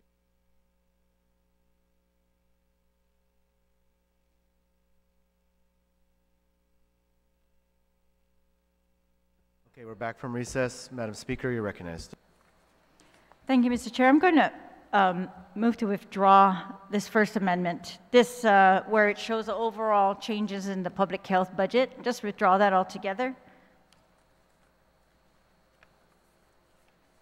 There is a motion to withdraw. On that motion, are there any objections? Seeing none, motion carries. Thank you, Mr. Chair. If I may proceed. Yes, Madam Speaker. You So may with proceed. my second amendment, it's the HPLO amendment. So this is line 10, page 40, TMT L10 P40. These are all put up line at 2:43 p.m. Okay, so this one shows that for the HPLO office, the bill already gives $300,975 from from the appropriation in section 1 of this chapter. So what I'm adding is the underlined sentence at the end of the paragraph that says, notwithstanding any provision of law, $283,541 shall also be appropriated from the 2% general fund reserve in section 2I of chapter 1, Public Law 3654, Rainy Day Fund, to the Health Professional Licensing Office. So I hope that's crystal clear. So now I am appropriating this amount directly from that Rainy Day Fund to the HPLO office. Thank you, Mr. Chair. Thank you, Speaker Talahi. On the amendment, Senator San Agustin, you're recognized. Thank you, Mr. Chair. I'm in full support of this amendment. It's in order now, and it's more clear. Thank you. Thank you, Senator San Agustin. Anyone on the amendment? Senator Blas, you're recognized. Thank you, Mr. Chair. Mr. Chair, for clarity, I'd like to make an amendment to this amendment, and in the area where it says notwithstanding any provision of law, when you look at this, I know it's under section 11, but then this looks like a subsection of section 11, just so that it can be subsectioned.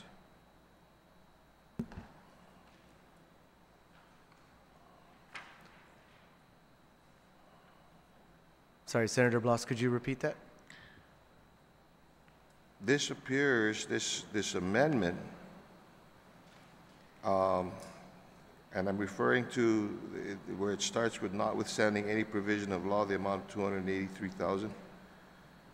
I understand why it's in section 11, but it should be a subsection of section 11.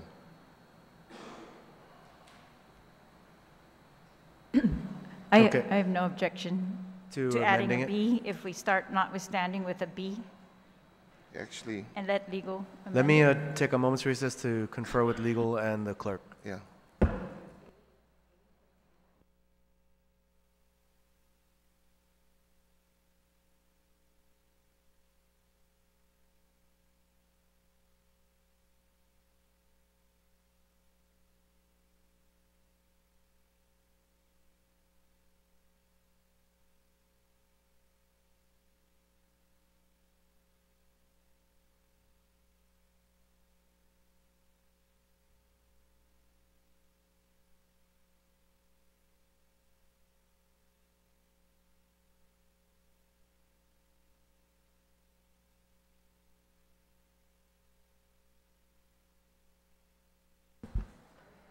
Okay, we're back. After speaking with the clerks and legal, I believe that they can make the technical amendment as long as there is a motion. So moved. There's a motion to make a technical amendment to this amendment. Any objections to that motion? Seeing none, motion carries. Anyone else on the amendment? No one else on the amendment? Madam Speaker, you may close. Thank you, Mr. Chair. No need to close. On the amendment, are there any objections? Seeing none, motion carries.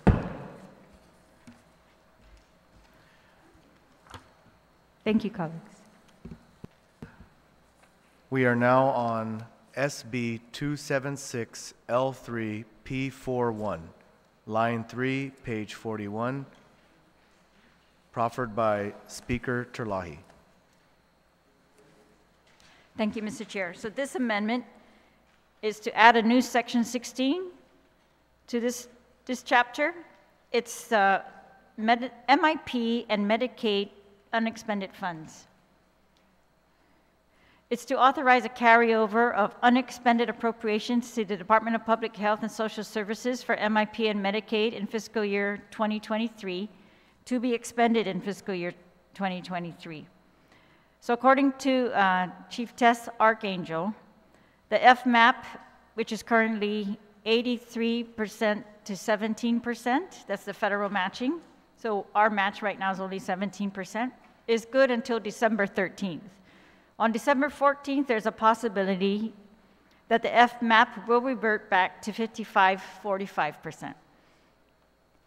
And while they are, working to continue that FMAP up at its congressional level, there is no assurance at this point that that will not change on December. So according to Ms. Archangel, should the FMAP revert back to 55%, the current appropriations to MIP and Medicaid will not be enough. There will be a shortfall, and based on the projected expenditures, public health will need about 19 million more if the FMAP reverts. And if they don't get the 19 million more and the FMAP reverts, they will not be able to access fully the Medicaid funds available to Guam. That means we will not be able to cover as many patients on Guam with Medicaid. If there's, according to Ms. Archangel, if there is a carryover of FY22 lapsed funding, this will bring down the potential shortfall, and by about $7 million. That's from carryover FY22 lapsed funds. And so this amendment will allow them to carry over prior fiscal year funds, appropriations. And another reason why I want them to be able to carry over is because a lot of times the claims that they wait for on Medicaid claims come in, like now, at the very end of the fiscal year.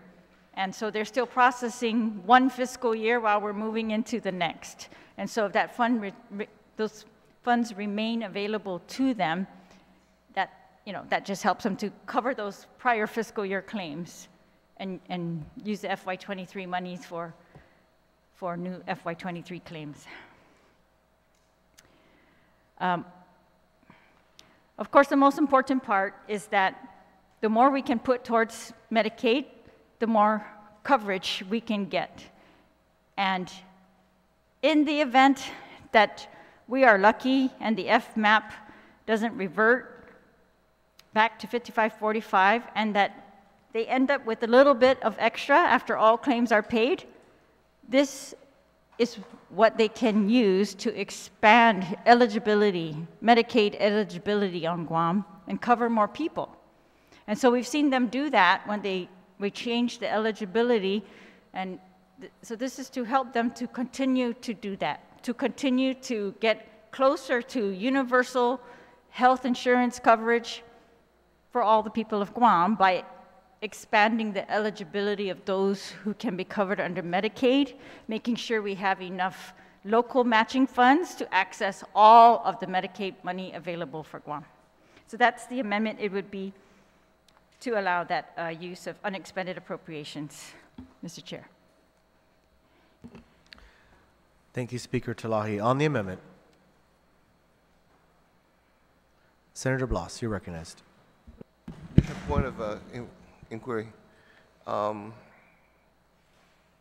Law 3599. I know 3654 is FY22. What's 3599?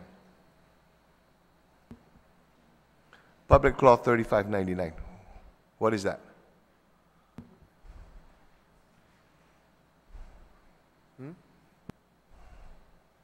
I'm not sure what you're referencing.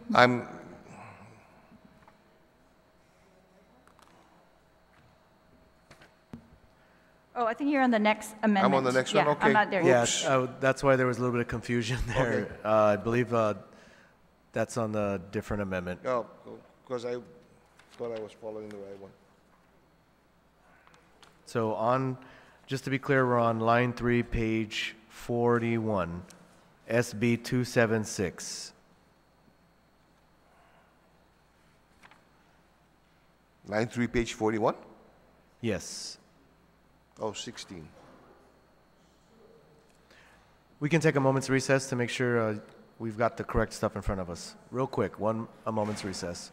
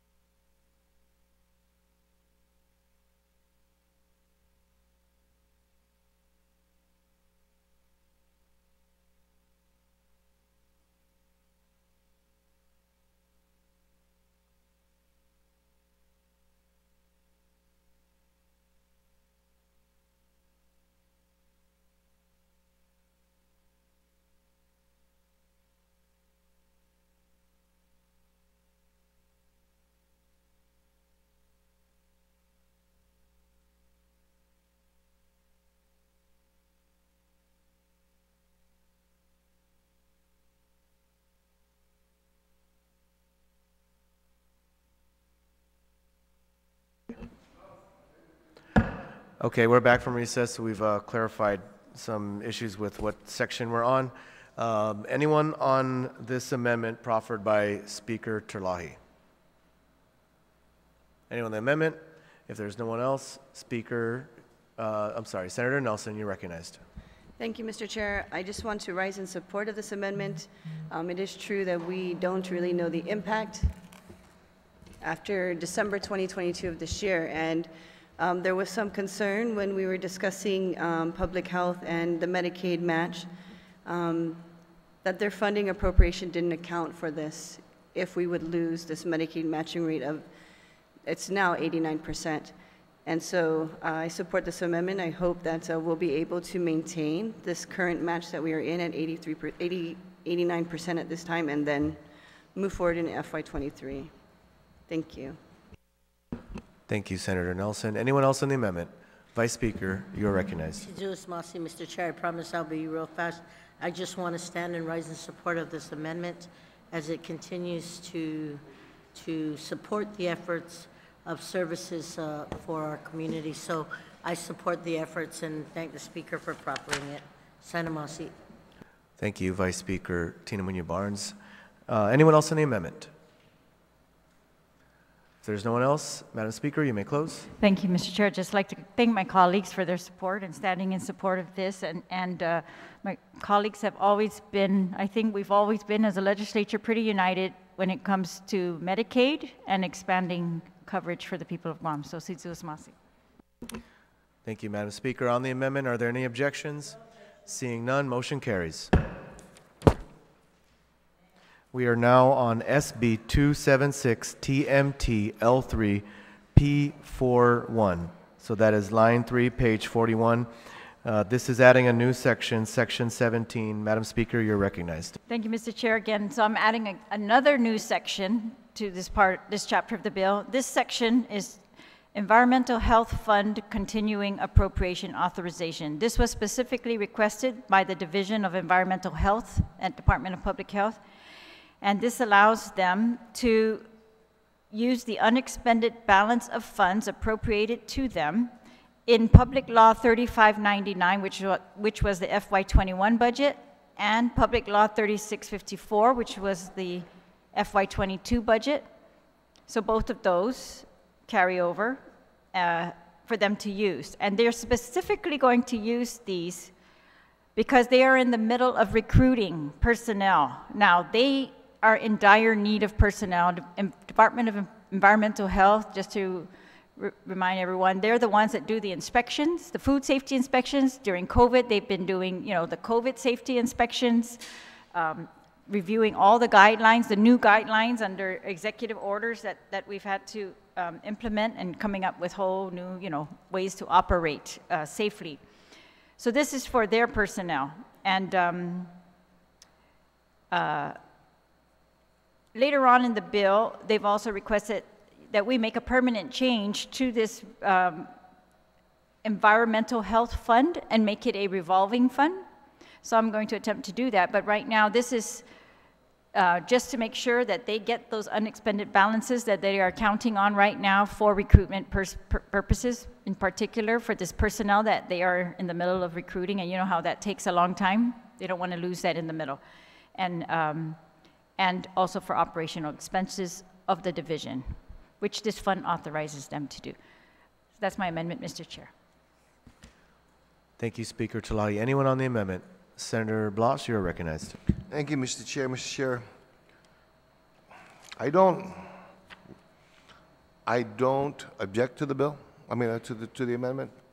However, I think that I need to reiterate the concern and the issues that were brought up when we were talking in Chapter 1 with BBMR and OFB about the continuing appropriations authorizations and whether or not there's cash there. I'm a little concerned here about the utilization of the unappropriated fund or the unexpended balance for 3599, in that those books are closed. and it might not necessarily be there already. Again, I don't object to it. I just want to raise a point of concern with regard to the presentation by BBMR and OFB, and also the concern as to whether or not there is the $35.99, that money still exists because the books close on it. Okay, thank you. Thank you, Senator Blas. Anyone else on the amendment? Senator Perez. Thank you, Mr. Chair. I rise in support of this amendment. Recently, Department of Environmental Health held a meeting regarding this, the need for recruitment and retention. And some of the information that they provided is that many of the staff, they're overworked. There's basically limitations on upward mobility. There's also just a large workload when it comes to inspections of restaurants and establishments. And in going through the budget cycles for the past years, we've also seen that DEH is underfunded, primarily because it's the local funding is what supports this part of this division. And so I think it's important that if there's any leftover money, that they still have this opportunity to use these funds. Knowing them, they have been hard at work, not only carrying out the day-to-day tasks, but they've also updated many of our regulations, regulations that have been, decades in need of updating. And so they're hard at work for the people of Guam in making sure that, that we are safe, and including in response to the pandemic. So I rise in support of supporting this very much overlooked division. Thank you. Thank you, Senator Perez. Vice Speaker, you're recognized. Thank you very much, Mr. Chair. I must rise in support of this amendment and ditto the same sentiments as our previous speaker, because in the efforts of what we've done in the 35th Guam Legislature and the 30s, and here in the 36th, I think it's important that we give them the resources it needs. And environmental health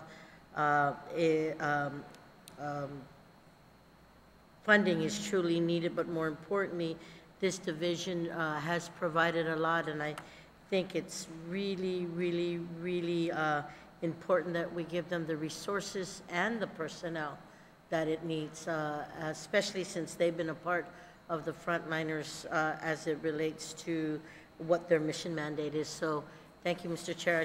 I will support this amendment. Sana Masi. Thank you, Vice Speaker Munya-Barnes. Senator San Augustine, you're recognized. Thank you, Mr. Chair. I'd like to echo what my colleague said earlier. The question of is if the money's there. Every year they close the books. Every agency is told, spend everything you can spend. Now, when we talk about recruitment in public health, or in whatever agency, if they were selected, if they are a warm body coming in, understood, cover them. But if it's in hope that they can hire somebody, there's no money there. And exactly what my colleagues mentioned earlier. So I support what public health needs to do. There's no doubt. But I just don't want us to go down the road unexpended balances from prior year obligations, prior appropriations shall be utilized for the recruitment of personnel. For recruitment, for the hope that they find people to hire. I think the question should be is, do you have anybody to hire? Did you process that? Are they ready to be, have they gone through the gone through the process? They've been identified, then so be it. Continue resolution. Continue appropriation. Easy one. But if there's nobody, that's kind of rough. There's a hope, Public Law 3599, my colleague mentioned earlier. Those books are closed. There's no money there. I don't believe there's money. There may be, but I don't believe there is. And if there is, then so be it. But OFB, BBMR mentioned that. They don't recommend continuing appropriation because we always have to remember when budgets are created, it's you use what you have and you carry forward. It's not like leave it in the bank until later. No, it's carry forward. And it's used to identify revenue base or whatever money is there. It's never used as a basis to say, let's draw from here. Because if we could, great. If the money does exist, then great. But, I support public health and what they do a great job. They got great staff. But they're understaffed, no doubt. So I'm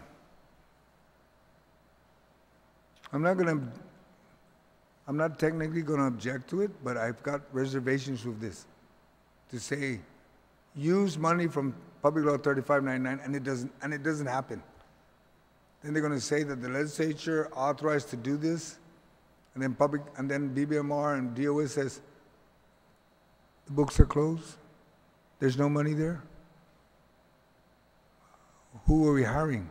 There's nobody to hire because there's no money. And I really hope they have a recruitment going on. If this passes, I really hope they have a recruitment going on. It's August. One more month before the fiscal year ends. And if they don't have anybody, then we just ask them to please recruit tomorrow because we already reserved that money that's not there, or maybe there. Okay, I don't know. Thank you, Mr. Chair. Thank you, Senator San Agustin. Anyone else on the amendment? Senator Taitigui, you're recognized. Thank you, Mr. Chair. You know, Mr. Chair, as I attended the public hearings for the budget, along with the chairman, one of the biggest concerns we had was the carryovers that were not utilized as we go into this budget to figure out how much money they use.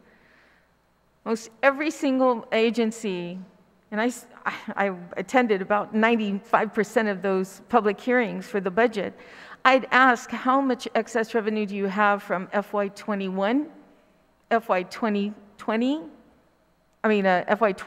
FY21, how much is left in your lapses? You'd be shocked at some of them, their answers. Which was shocking was some of them said, we do have a lapse, but I don't know how much it is. You're coming to a budget hearing for your budget, and you can't tell me how much money is left over from an FY21 budget or an FY2020 budget, which you said you have some lapses left over. I was just shocked. Then, come to find out, some of the agencies were able to answer the question, like the Attorney General's office. From FY21, they actually had $600,000 that they did not expend. So that's quite a bit of money. And I understand one of the biggest things that the OPA mentioned, that the only way to really get your books in order is to close these accounts every year. And it's not just the agencies, but it's also bills that were passed in the past that became public law, that have yet to be appropriated that funding, but it's been obligated already. So it becomes very difficult, to try and close any books, but we got to start somewhere. We really need to start somewhere. So I'd just like to make a slight amendment that doesn't need to stop anything, or if it's okay with this body, and just if public health still has lapses from FY21, then they should utilize that first. Close their books. Then FY22 comes up, they can close. So I recommend, Mr. Chair, to strike out Public Law 3654 and just allow them the lapses from 2021. As we're trying to, become more financially sound and be able to locate where this funding is at,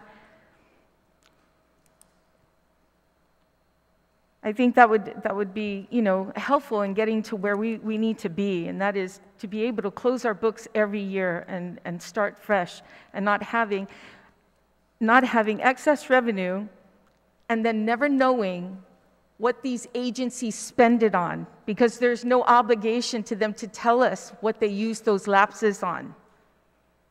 and how they spent it. So I just would like to make an amendment, just cross out Public Law 3654 and just Public Law 3599 to stay in place for 21.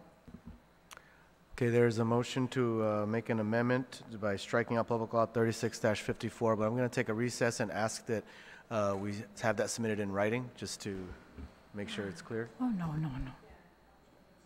No need for writing, Mr. Chair. Yeah, I'm just ask the body if they can just, yeah. I'm good. Let's just take a real quick recess.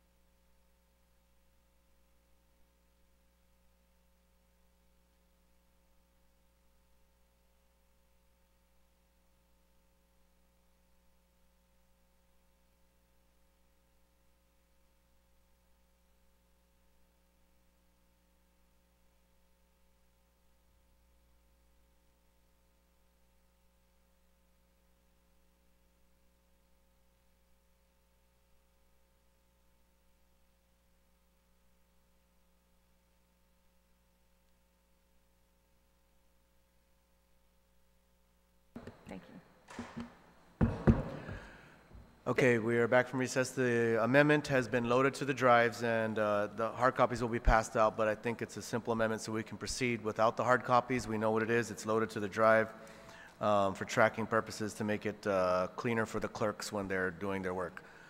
Senator Titagui, your motion, you've already made the motion. Just a made amendment, yeah, just an Go ahead. amendment. That amendment, Mr. Chair, is just to strike out Public Law 36 batch Dash. 55, yeah, dash 54. And that's it. I think I did my explanations and earlier on that we're trying to be more frugal and account for the funding that is being spent. You know, a lot of times we don't know when the lapses come that are used, what it's spent on. So let's try and get to where we should be, what the OPA mentioned, as well as BBMR mentioning, trying to keep our books in order. Thank you, Mr. Chair.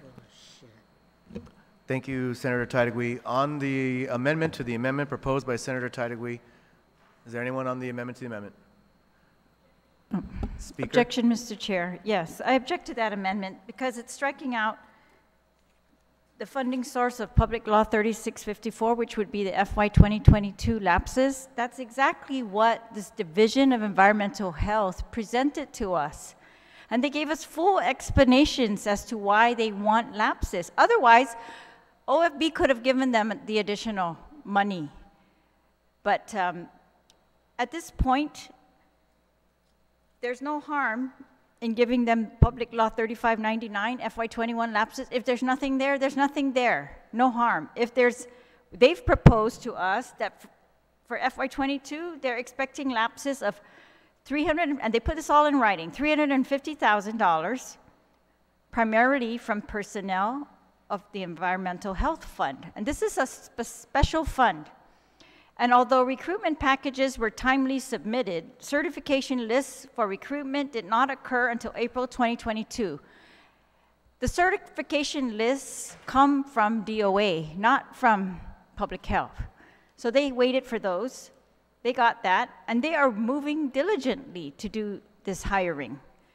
So they're requesting that the lapses come with no restrictions, except for its intended purpose, which is for access and use by Division of Environmental Health. And again, they've outlined to us how the salaries for these positions are so low, but they have the exact same requirements as other local and federal employers who pay much higher.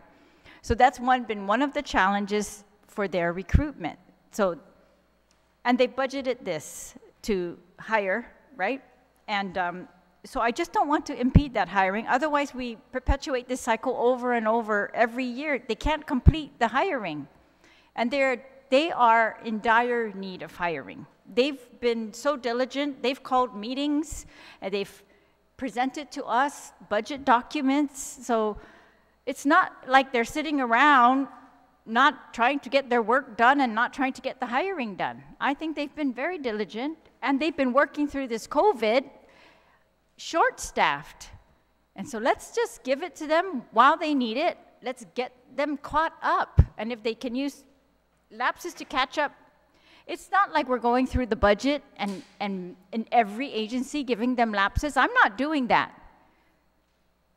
This was done for the Cancer Trust Fund earlier today. No objection. None.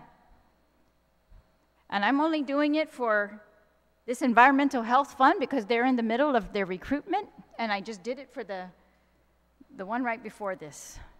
But these are the Medicaid, and I explained why that's dire as well. So in the absence of them being funded, these additional amounts, they've been funded status quo.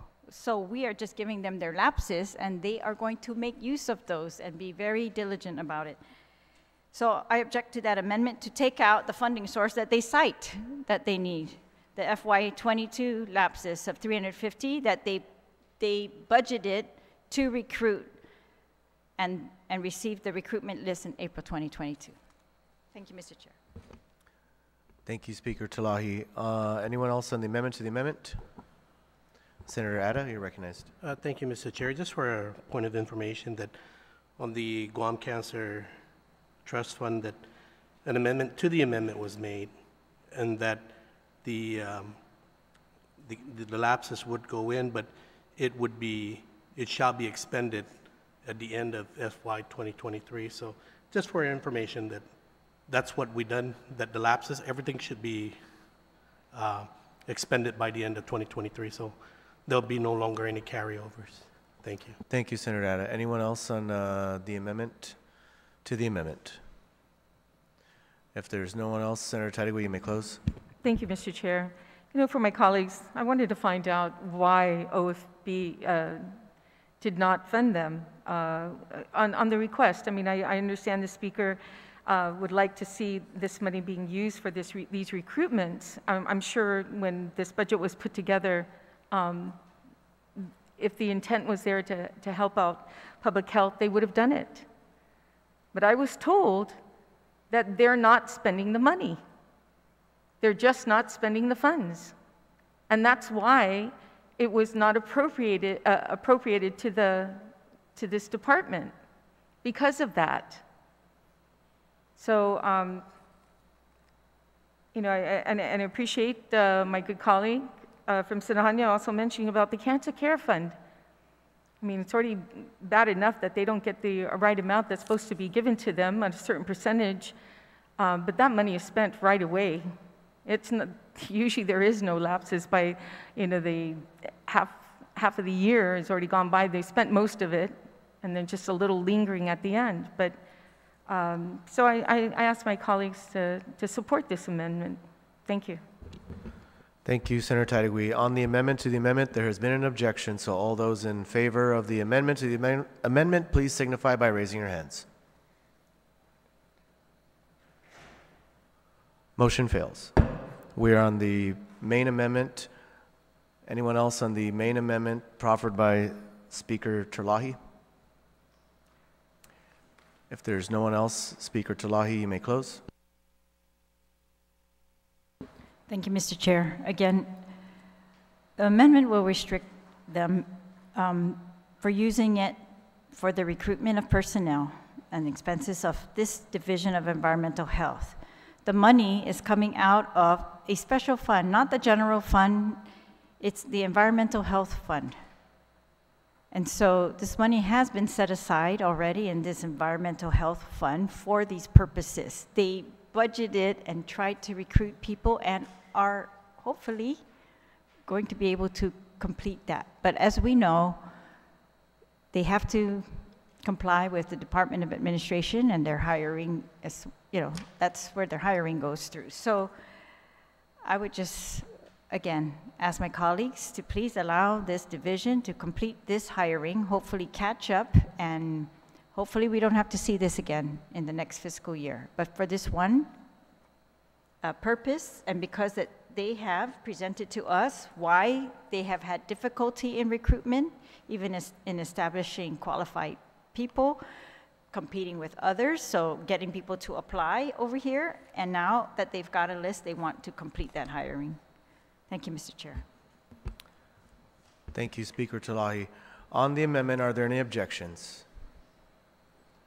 If there are no objections, motion carries.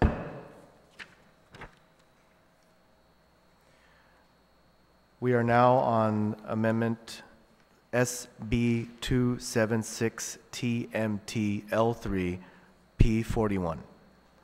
Again, this is line 3, page 41.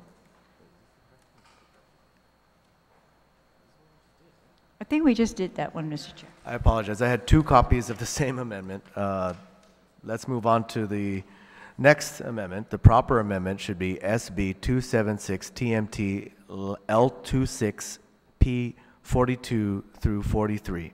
So again, that's line 26, page 42 to 43. Speaker Terlahi, you are recognized. Thank you very much, Mr. Chair. So now, just for my colleagues, we are now on the behavioral health section of the bill. And we've moved on from the Department of Public Health. We're on Guam Behavioral Health and Wellness Center. This would amend Section 2 of Part 3, Chapter 3, which is the Detoxification and Rehabilitation Services section, Section 2 of the Guam Behavioral Health and Wellness. So Section 2 of the bill, Mr. Chair, so is that the proper amendment then is? Yes, let me clarify. Line 26, page 42. Yes, let me clarify one more time. So it is, the correct amendment is SB 276 TMT L14 P42. So this is line 14, page 42. And it should say to amend section 2 of part 3, chapter 3.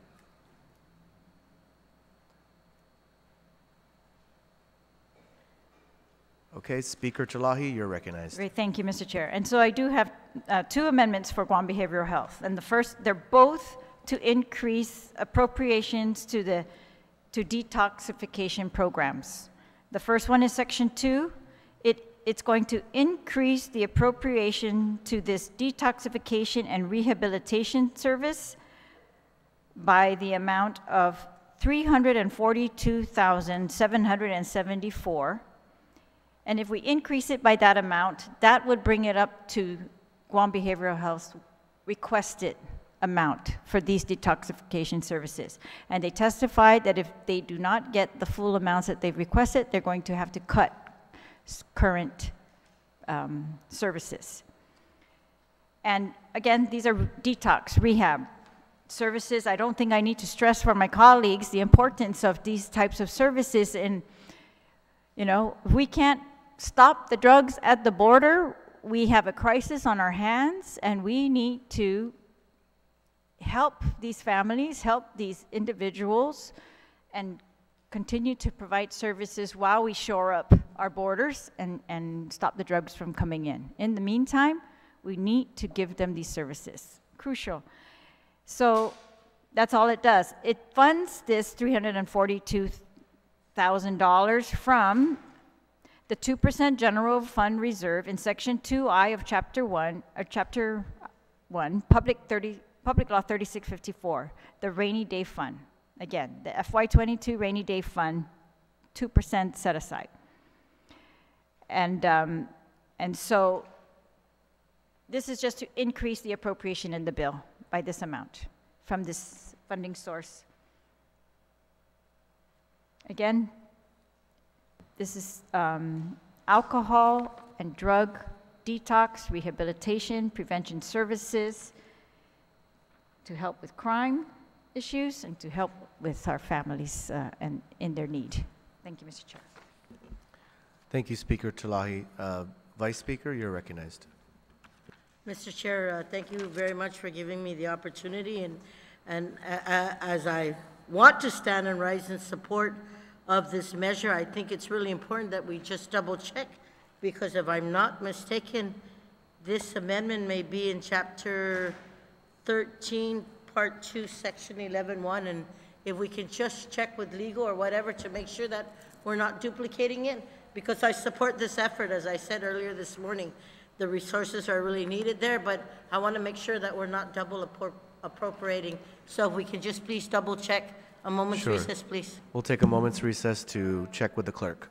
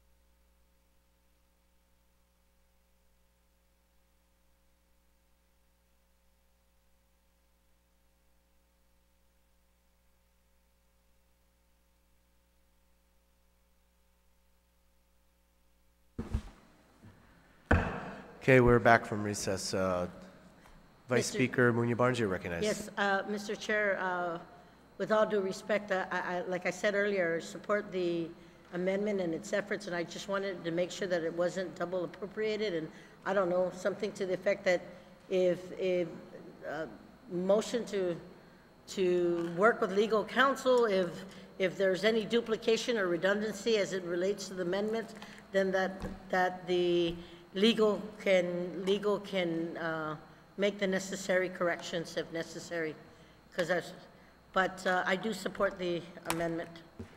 Okay, there's a motion to make technical amendments in case there's any sort of duplication. Anyone on that motion? I'm sorry, any objections to the motion? Seeing none, motion carries. We're back on the amendment. Senator Blas, you're recognized. Thank you, Mr. Chair. Mr. Chair, I make an amendment. If you read the word, the verbiage, and you look at the numbers, they don't match.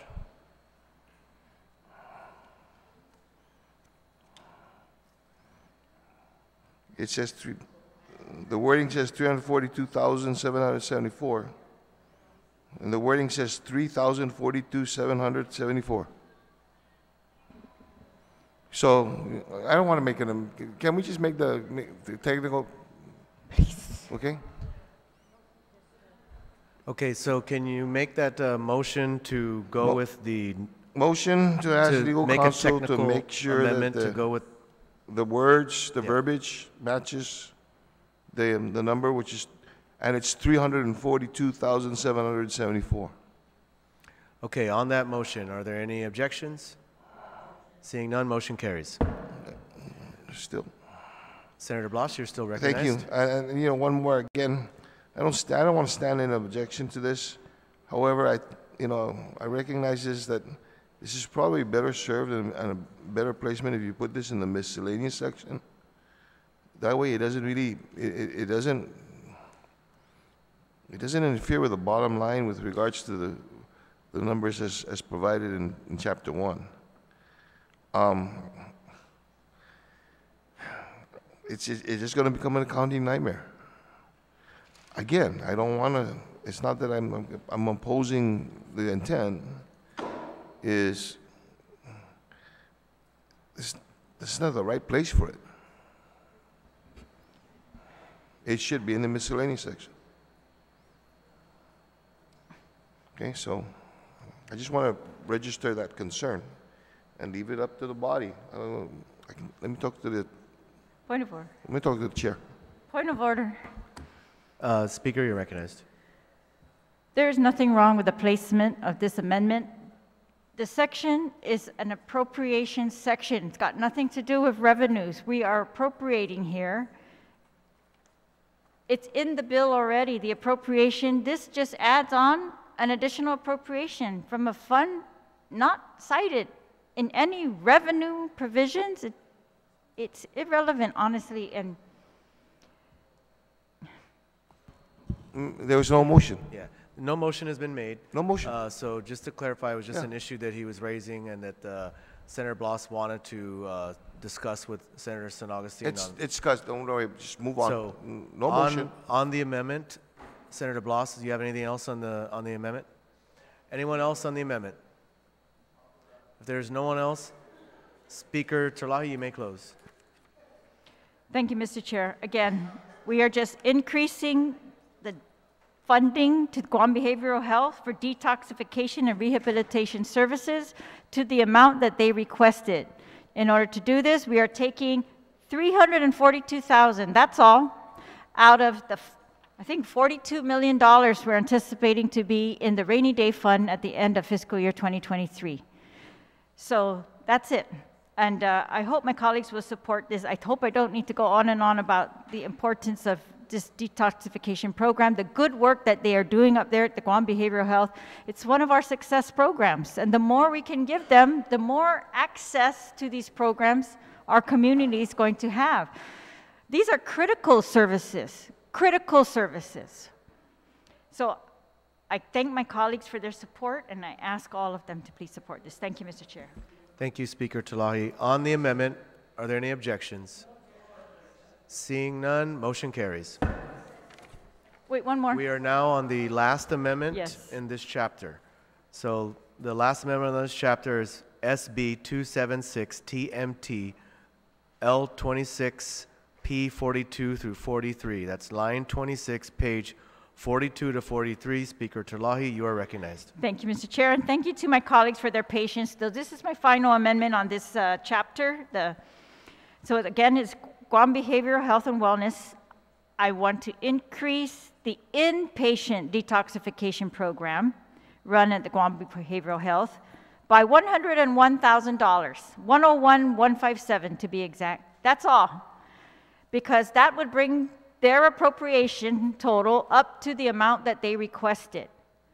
And I want them, when they commit that if they get this amount that they are going to provide these services, then I want to give them that amount, because again, these are critical inpatient detoxification programs.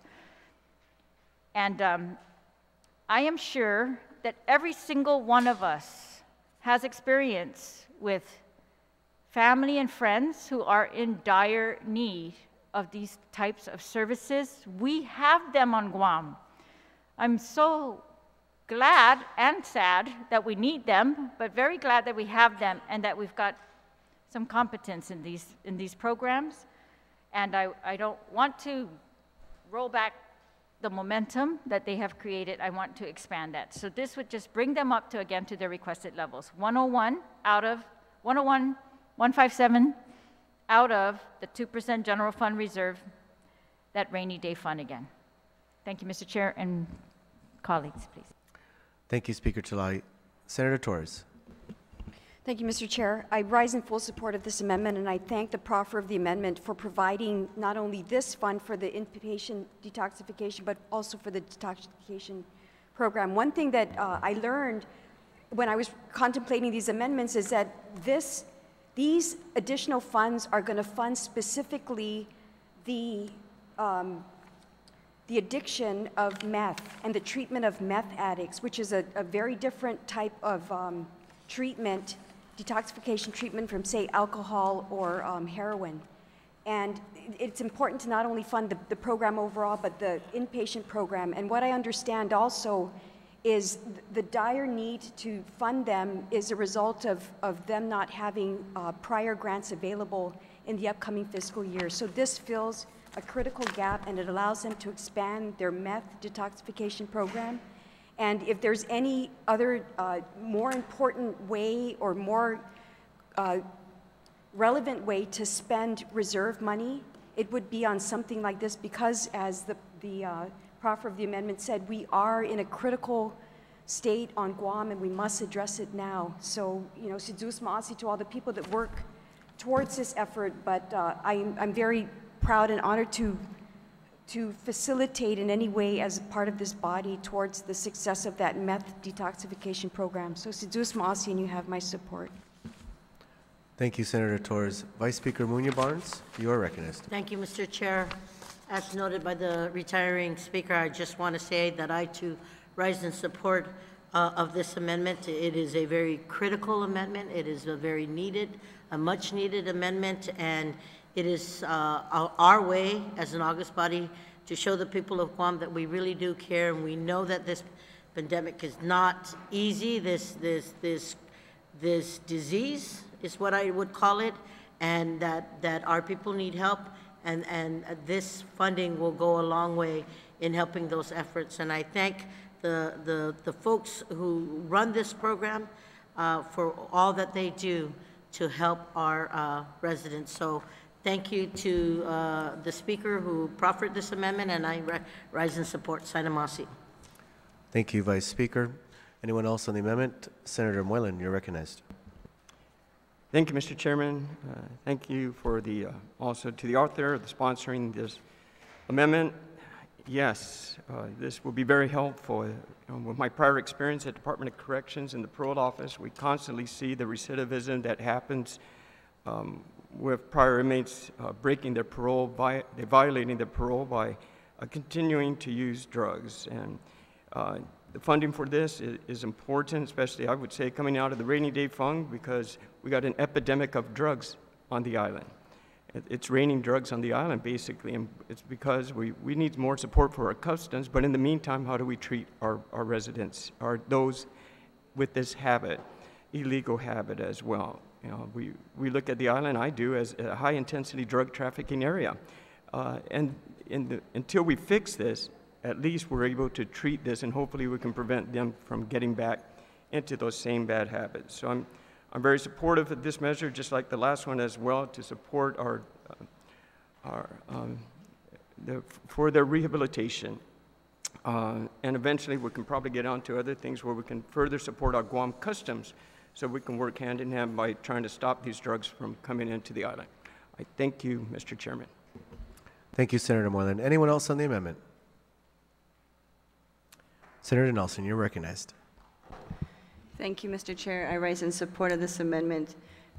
This is becoming a concerning issue for us, especially with the addiction towards methamphetamines.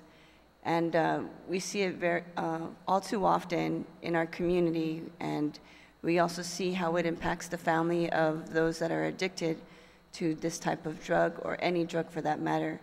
I believe that this is a great investment to help those families and to help the individuals recover from their addiction, and to support them, because as a community we were raised and taught that we are there to help one another, build each other up, and to take care of each other. So I thank the sponsor for this amendment and for her due diligence ensuring that this appropriation was right-sized.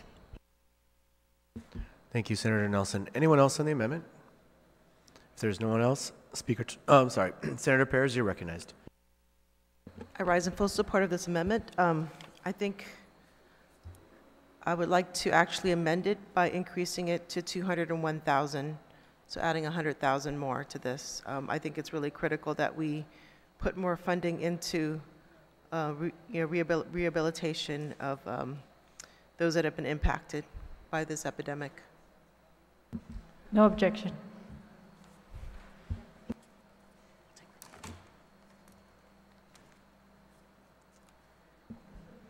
There is a motion to amend the figure to, I'm sorry, Senator Perez, can you repeat the amendment? Yes, it's adding $100,000 more, so it's 201,157.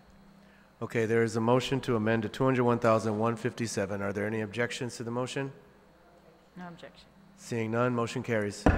On the main motion, or the main amendment, if there's no one else, Speaker Talahi, you may close. Thank you, Mr. Chair. And again, my colleagues, awesome. All together, I think we are, again, this is one thing that we've always been able to unite on.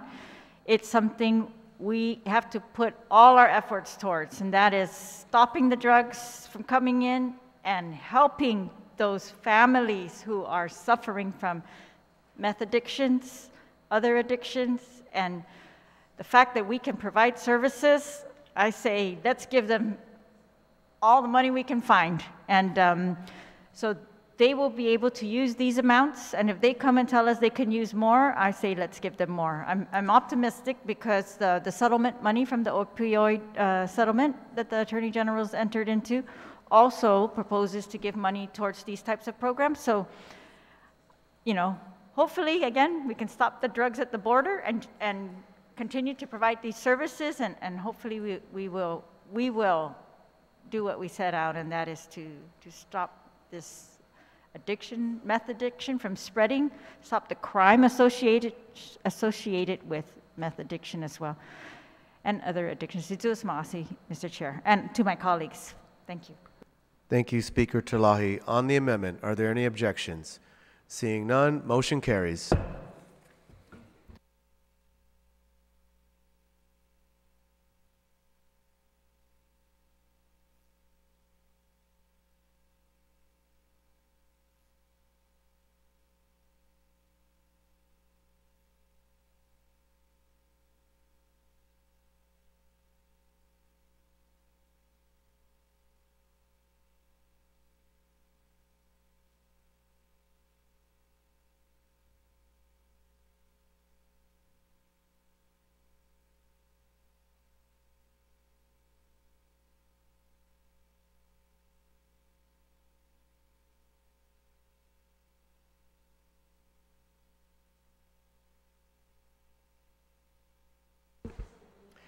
Okay, we have completed Chapter 3, the health chapter. We've completed Chapter 3, and we will continue with Chapter 4, but we will recess first. Chapter 4 is Unified Judiciary. We will recess until tomorrow at 10 a.m.